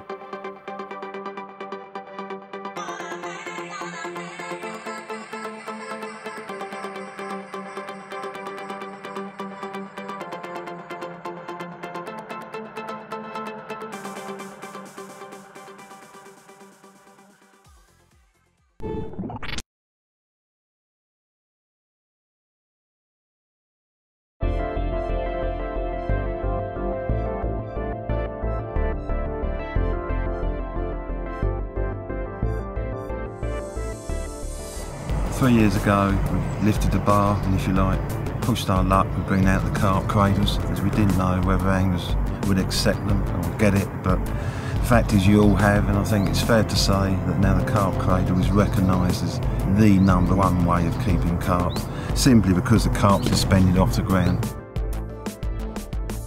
So, a great forward-thinking product. A couple of niggles I've had, if you like. One was the hassle in setting it up and breaking it down, and the other was, you know, the real bulky thing and how it sits on your barrow. It's been doing my head, but finally I think I've cracked it. So we have a new range, if you like, of carp cradles, plus this one that we're calling the Elevator. Same principle, but hasn't got the features of the carp cradles. It's really done on price with the view, you know, make one as cheap as possible, and then hopefully everyone will get on, you know, carp cradles. What's different? The difference is it's got foldable legs now. You don't have to set them all up. But the main thing is, just do that, fold it up, and you can carry it around. Is that easy or what? And another point is, of course, your barrow users, it's dead flat, so it's easy to store on your barrow. Pucker, eh?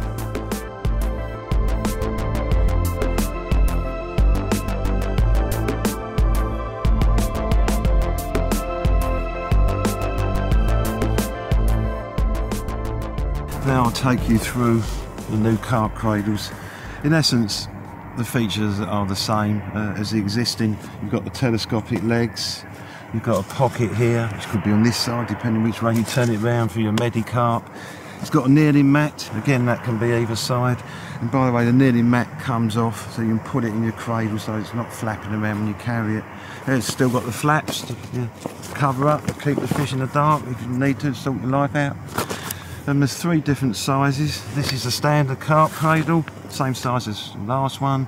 Then we've got the monster carp cradle, and we brought in, you know, what in all intents and purposes may look huge. Well, it is huge, but it's actually been measured to fit a Telliats carp. Big John has been wanting to buy the carp cradles, but they're just not big enough for his huge 80-pound commons.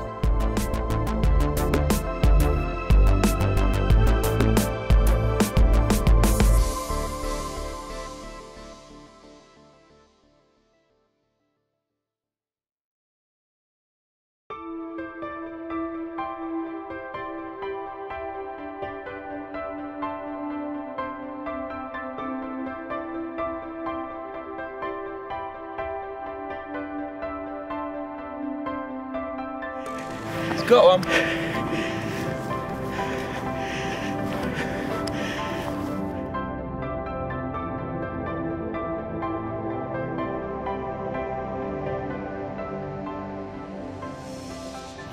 I'm not saying a lot because I'm nervous. A, because on the few times I've ever fished my own lake, the church, so I want to get this one out, and B, because I think it's a good fish, and C, no, don't do that, because I'm obviously concerned with the condition of it after the tragedy of the deaths up here. Go. What? Did you say fully scared? heavily scaled, yeah.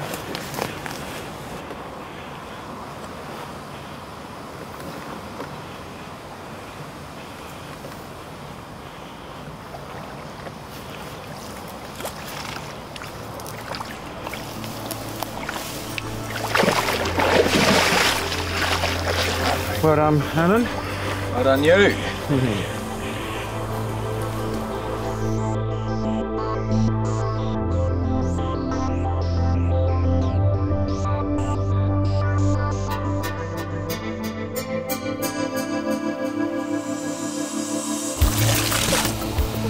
She's very lively, very, look at that dorsal right up.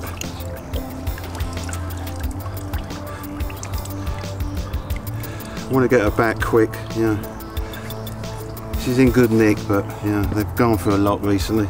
She's a bit pale, I think that's because the weeds died, the water's coloured, but all in all, no leeches, so she's not been laying up. I think I can feel confident. She fought like hell as well, so she's made a good recovery. And I trust the rest of the church fish have as well. Right, I'm going to get her back. I'm not going to weigh her, I don't need to know that much.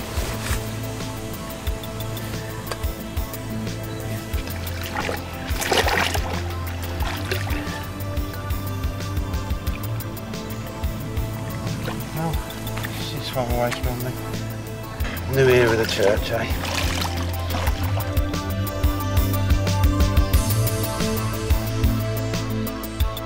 Nash's thoughts on rig selection. There's three key areas I look at, and from that I figure out the rig I want to use. Firstly, I look at all the other anglers on the lake. Generally they follow each other if you observe them. One's catching on X rig, other people see him catching on that rig and they follow to have the same success as him, and it goes on. And so they all end up more or less on the same type of rig, or with very little variation. Another factor is that once an angler finds a rig that he has success on, they don't experiment much. So I'll be looking around the lake, seeing what kind of rigs people are using, and then going the opposite direction. We're fishing for carp, they're learning from the anglers who are fishing for them, so you want to go the opposite way to an area where they haven't learnt, basically. Then our next factor is strength in the rig and lack of complication. So my rigs, I try and keep it as simple as possible, law being the more complicated it is, the more to go wrong, the more to tangle. And on the strength element, well, I want to land them, so I don't want any that are too delicate, so they might break, let me down at the important point. So strength to me is key. And what I'm kind of saying there is I would sacrifice finesse of a rig to make sure I land the carp, because there's no point in, for example, going down to ridiculous breaking strain, low breaking strain, and not being able to land them. It's worth hooking 4 and landing them all than hooking 10 and landing none, if you see what I mean. My current rigs, and there's 2 different ones I'm using, are really focusing around the hook link. So that's where I'm making the difference and the changes. In recent years, well, more than a few years now, there's been a big swing towards plastic coated hook links. I've never actually got on the bandwagon. Those who read my articles, I've regularly said I use armour braid. It's very strong, abrasion resistant braid, and it's supple, so that was where I was going a different way and getting the edge. In the last couple of years we've been developing a new version of it called Armour Link. I love the stuff, it's really smooth and so easy to work with, but it's so heavy as well. That's what we wanted to do to achieve the heaviest hook link on the market, and I think we've done that with the Armour Link. So I'll show you my current rig that I'm tying with this. Firstly, I've got this loop on the end instead of a link clip or a swivel. Then I'll just do a loop to a swivel, job done. I do like snowman setups. I like it where the carp can easily suck it up into its mouth, but I don't want it wafting around its mouth and head. So if you like, I'm making a super weighted hook link with a little dabs of Klingon. I take a great deal of pride in tying a nice neat rig. I suppose it's the engineer in me, and it pleases me when they look really neat, and these little kickers I use help that. That's one of our products called a hook link sleeve slim. I just cut them in half, and look how neatly that fits over the eye. And then we come to a hook, which is the twister, only hook in the world to use in my opinion. Another little difference I make here, this is my blowback rig, slides back as you can see. Now the tube I use nowadays is 0.75 anti-tangle tube, a plastic tube, and it's a lovely fit, and you know, it lasts for ages, it'll outlast the rig. I'll talk about blowback rigs while I'm here. The key of my blowback rig is that when the carp blows, the pivot point goes back and it can never return. If it can return, then it's very easy for the carp to suck on the bait and the hook point to be dislodged and come out. If the boilie is blown back and can't return, then when the carp sucks, the whole hook is tipped up, you know, so the hook pivots and it can't get a straight line to pull the point of the hook out. That's the essence of the blowback rig. It's a simple rig and it still works. You know, I'm using it 20 years now and I'm still catching loads of carp, so I know it's still very efficient. So until I see it found into work, I don't see any point in changing. Every time I tie a rig, I do my palm test. All I do is just drag the hook across my palm. I'm looking for two things. I'm looking for, as soon as I straighten up that hook link, for that hook to turn and dig in. If it doesn't do it, or it rides forward, then I'll mess around with the rig till I get it right. It might be just where the point that anchor tube is. And the other thing I'm looking for it to do is that as soon as it digs into my hand, that hook is sharp enough to hold there. You instinctively know that as soon as the hook turns and you feel it catch, that's where you stop pulling. Then you hold your hand up like that and the hook should be hanging off. If it falls off, then I'll take out my diamond lap, just give it the subtlest of polishes, and that brings it back up to super sharp again.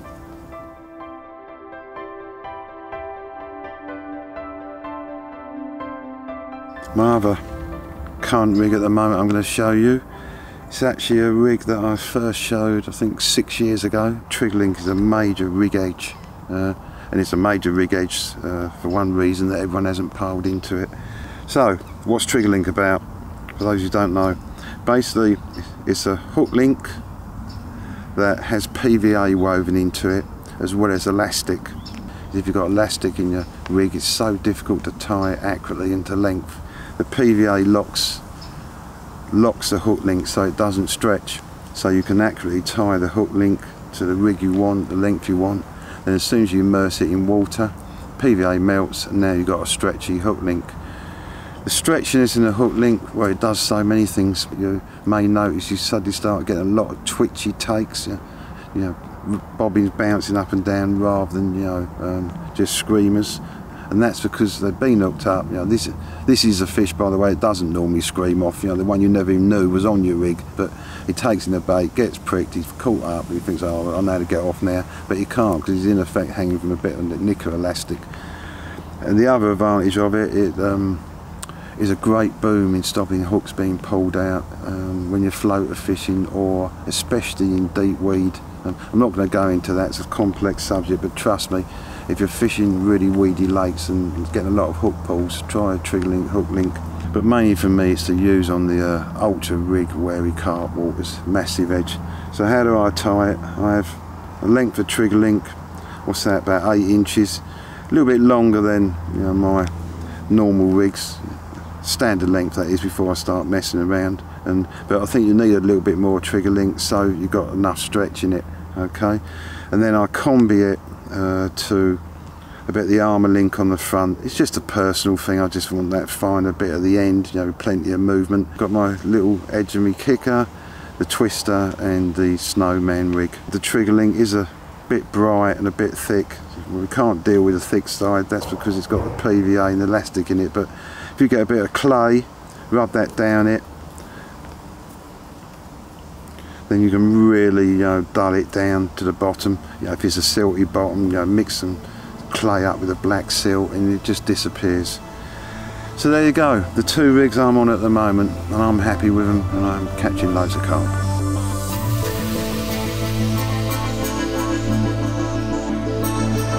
Saw a couple of fish moving out of this bay, so moved round and I'm into a rather ploddy church lake carp.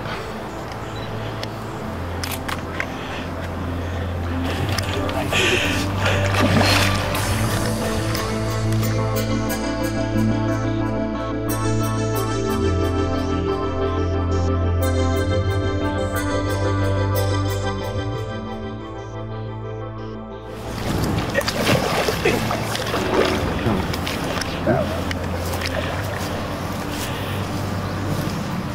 you go.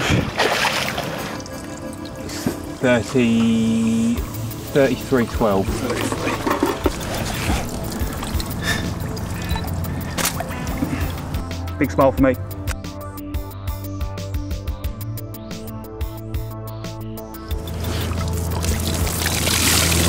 Now please stay calm for a minute, darling, and go back. That's it.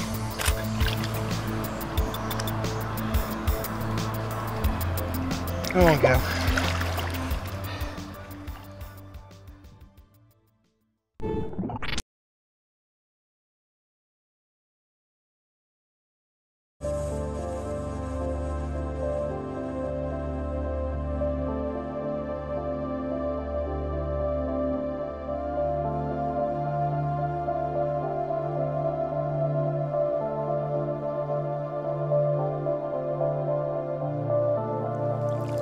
Well, what a beautiful fish. This is Basil from Church Lake in Essex, and at £30 8 ounces, I'm seriously made up.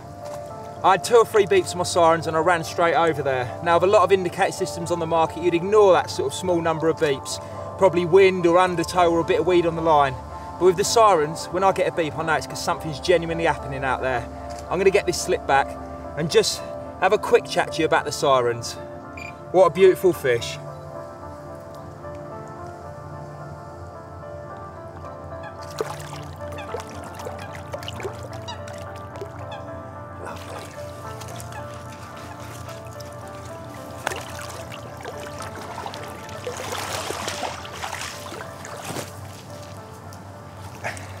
The sirens have been out for the last couple of years now. I've been lucky enough to use them for about the last 4 years, so I've been there since right from the early days of the testing and development.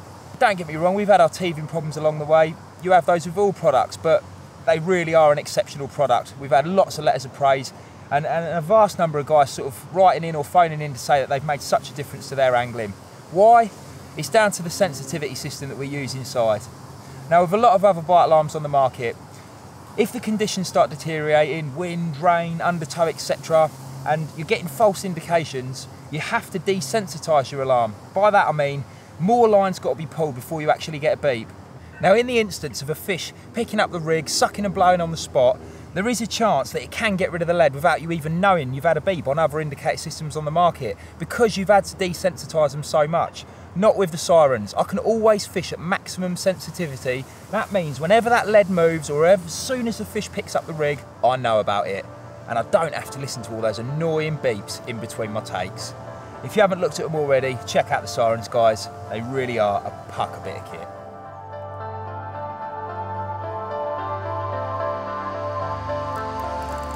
Well, I've got a nice fish on here. It's a really beautiful carp.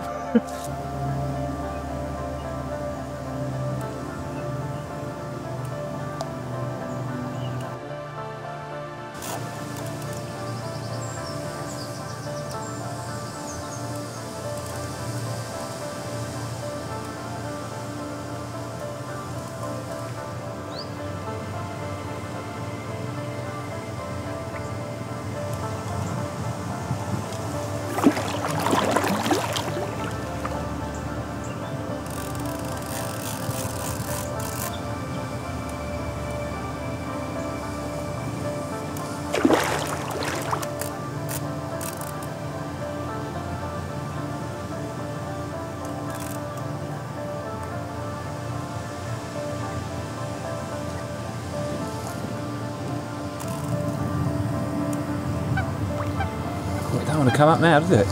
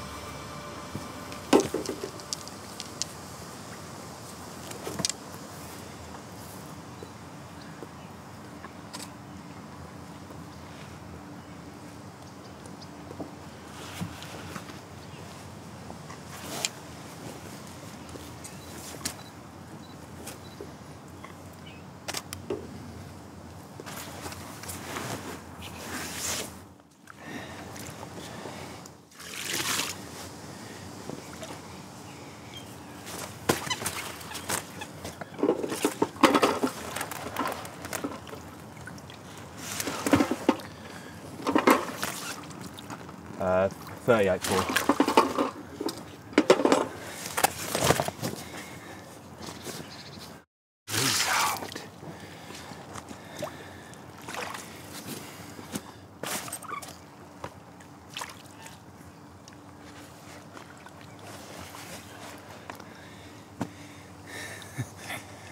What a fish. 38.4. Such an impressive carp. I certainly can't claim that the reason I caught this is because I'm so organised, but I can be sure it's helped. I'm going to get this one slipped back, and as I said, I'm going to go and sit by the bivvy and run you through some of my favourite bits in the Box Logic range.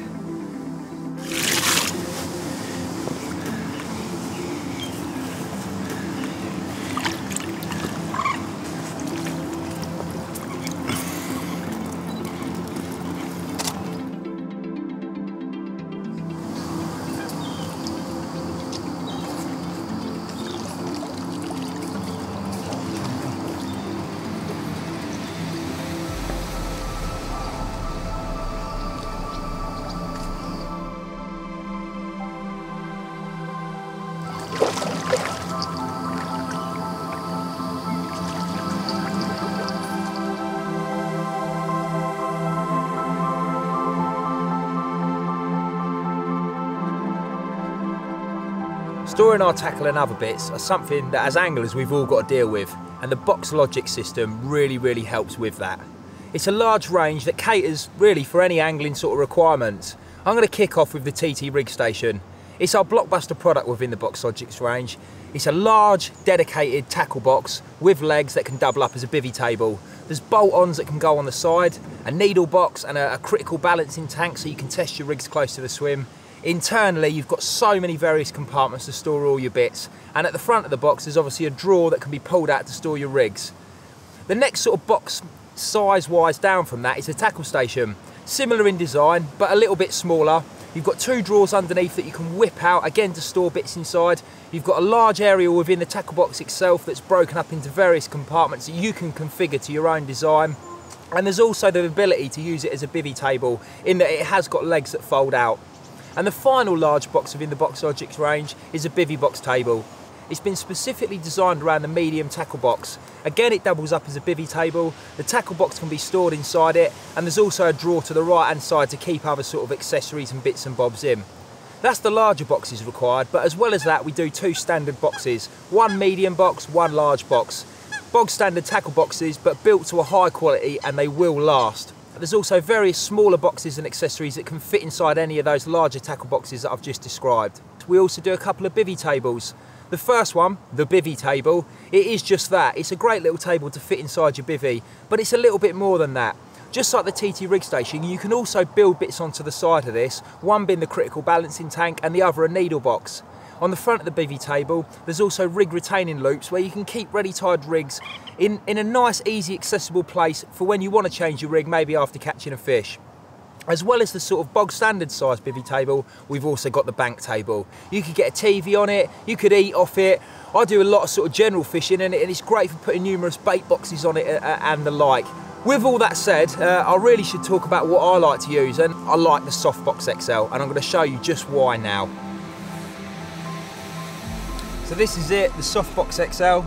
We also do a smaller version, just a standard softbox, but for the amount of bits I take, I've had to use this larger one. If we open up this first compartment, you can see I've got everything nicely organised inside.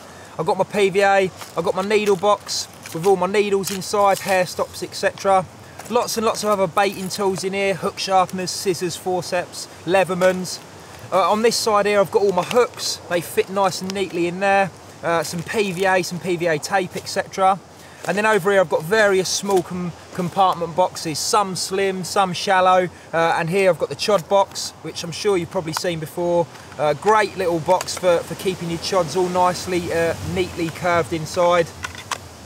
Some of the other smaller boxes, they've got various compartments, and it's really about you configuring it to how you want. This is a 3 compartment slim, for example. I've got all my shrink tubing, my silicone tubing, etc. in that. Here we've got one with all beads in it. This is a shallow 6. Another slim one here, this is a Slim 8. I've got all my swivels and my metalware, etc. inside, and it goes on. It just allows you to be so organised and efficient, really. You know, whether that's efficient in getting another rig back out on the spot because the fish are feeding, or efficient in just knowing where everything is when you want to tie a rig. If I flip over to the other side and unzip this compartment, first off we've got a rig board. Again, I can keep any rigs I wish to neatly and stretched out on this. And further here we've got a number of wallets. Now I use these as sort of a dumping ground when I'm changing a rig, maybe after a session or for the start of a new session, and I dump all my sort of old and unused rigs in here, and then when I get a spare moment I'll sort of strip them down and get the components off them of which I can use for future fishing. And then in the final compartment I've got a medium tackle box.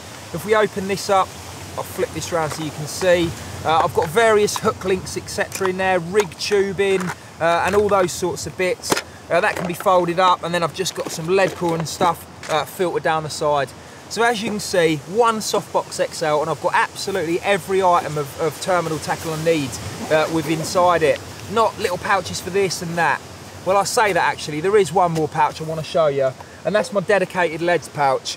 This is the Lead Box Deluxe, and I tend to keep all my leads inside it just so they're not rattling about and smashing things up inside with the rest of my terminal tackle.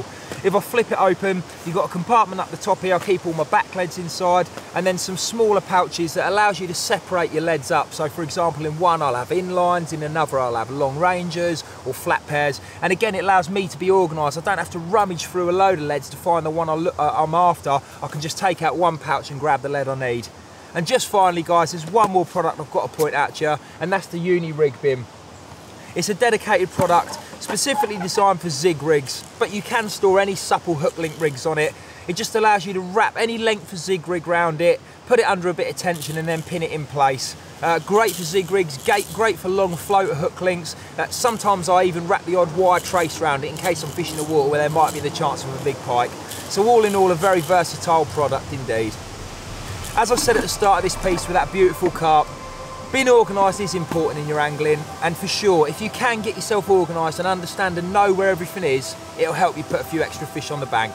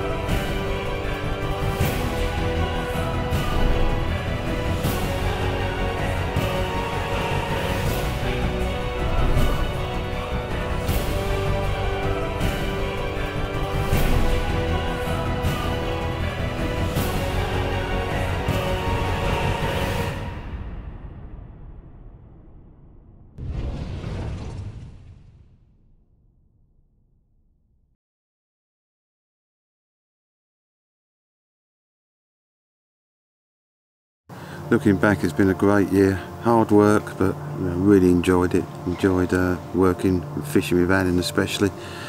Started in the winter, fished a club lake right through deepest, darkest nights of winter. There's two reasons for that. We wanted to have the final testing on the purple monster squid.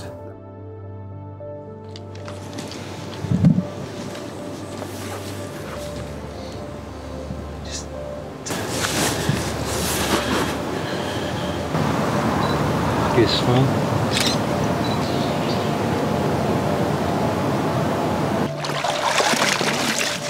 get back, we'll be after some more purple patch. The other reason fishing through the coldest months was I wanted to test technology like those curtains I showed you earlier on the sleeping bag. All those thoughts to test, and the only way to do it is to go out there and do it and test them properly. So I learned a lot from the winter's fishing.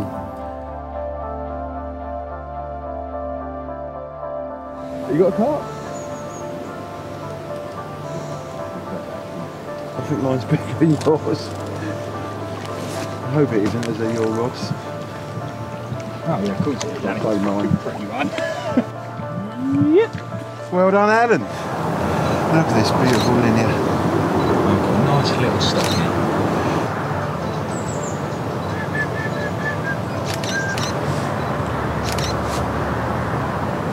As far as I'm concerned, any carp in winter is a good one.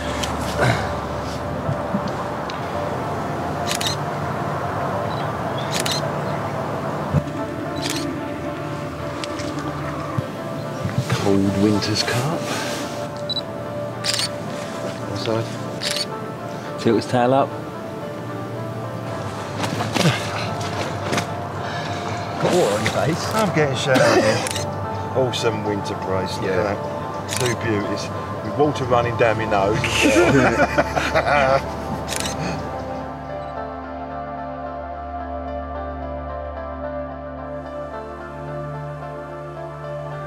But I was looking forward to spring, and I was so happy when the sun come out, well, for a little while anyway. And the zig bug testing and fishing was very interesting.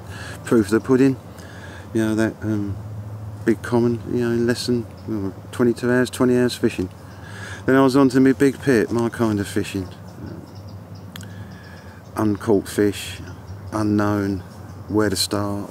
It was really challenging, and I absolutely loved it. Came to a kind of abrupt end, but I'm pleased to say misunderstandings have been sorted and we're back on there. Been such a busy summer, finishing off my book. I so enjoyed writing the book. Taught me a lot about myself, to be honest. Tackle wise, what's the big moments for me? Big items of tackle, the blockbusters. I think again Nash have pulled it out of the bag in terms of innovation. Biggest has got to be the scope and the dwarf rods. I really think scope rods are the future, or any rod where you can minimise the packet length. The Z beds, start of things to come, I think. With doing away with hand wheels. Two new Titan brollies, the 1 and 2. Especially I like the 2 because of the height. I think that appealed to a lot of anglers. And talking of height, the new Tall Boy bed chair. Also, I've got to mention the Cyber Shop throwing stick. The idea come from a dear old friend of mine, Kerry Barringer. He's been on the scene for years, savvy member, really knows his stuff. So thanks for Kerry for giving us that one. Wicked stick, and tell you nothing can go as far and so accurately, and it won't kill your arm. Got tape.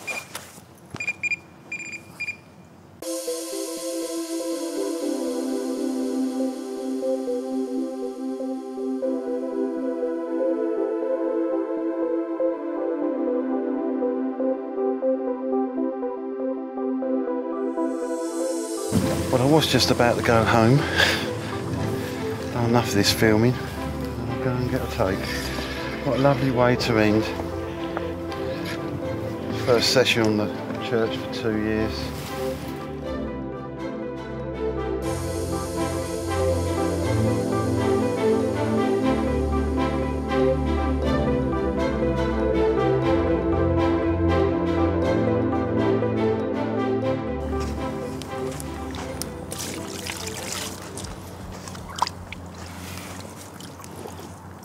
What a great way to end this year's DVD. We've just been looking at this fish actually, we don't recognise her. She's a bit lively too. She's got a bit of a damaged dorsal, an old wound, and you say none of us know this fish, so that'd be great if it's a new fish from the church. I'm happy with that. We slip her back, but before I do, just like to say thanks everyone for watching this, and thanks for being customers of Nash and supporting us. See you all next year.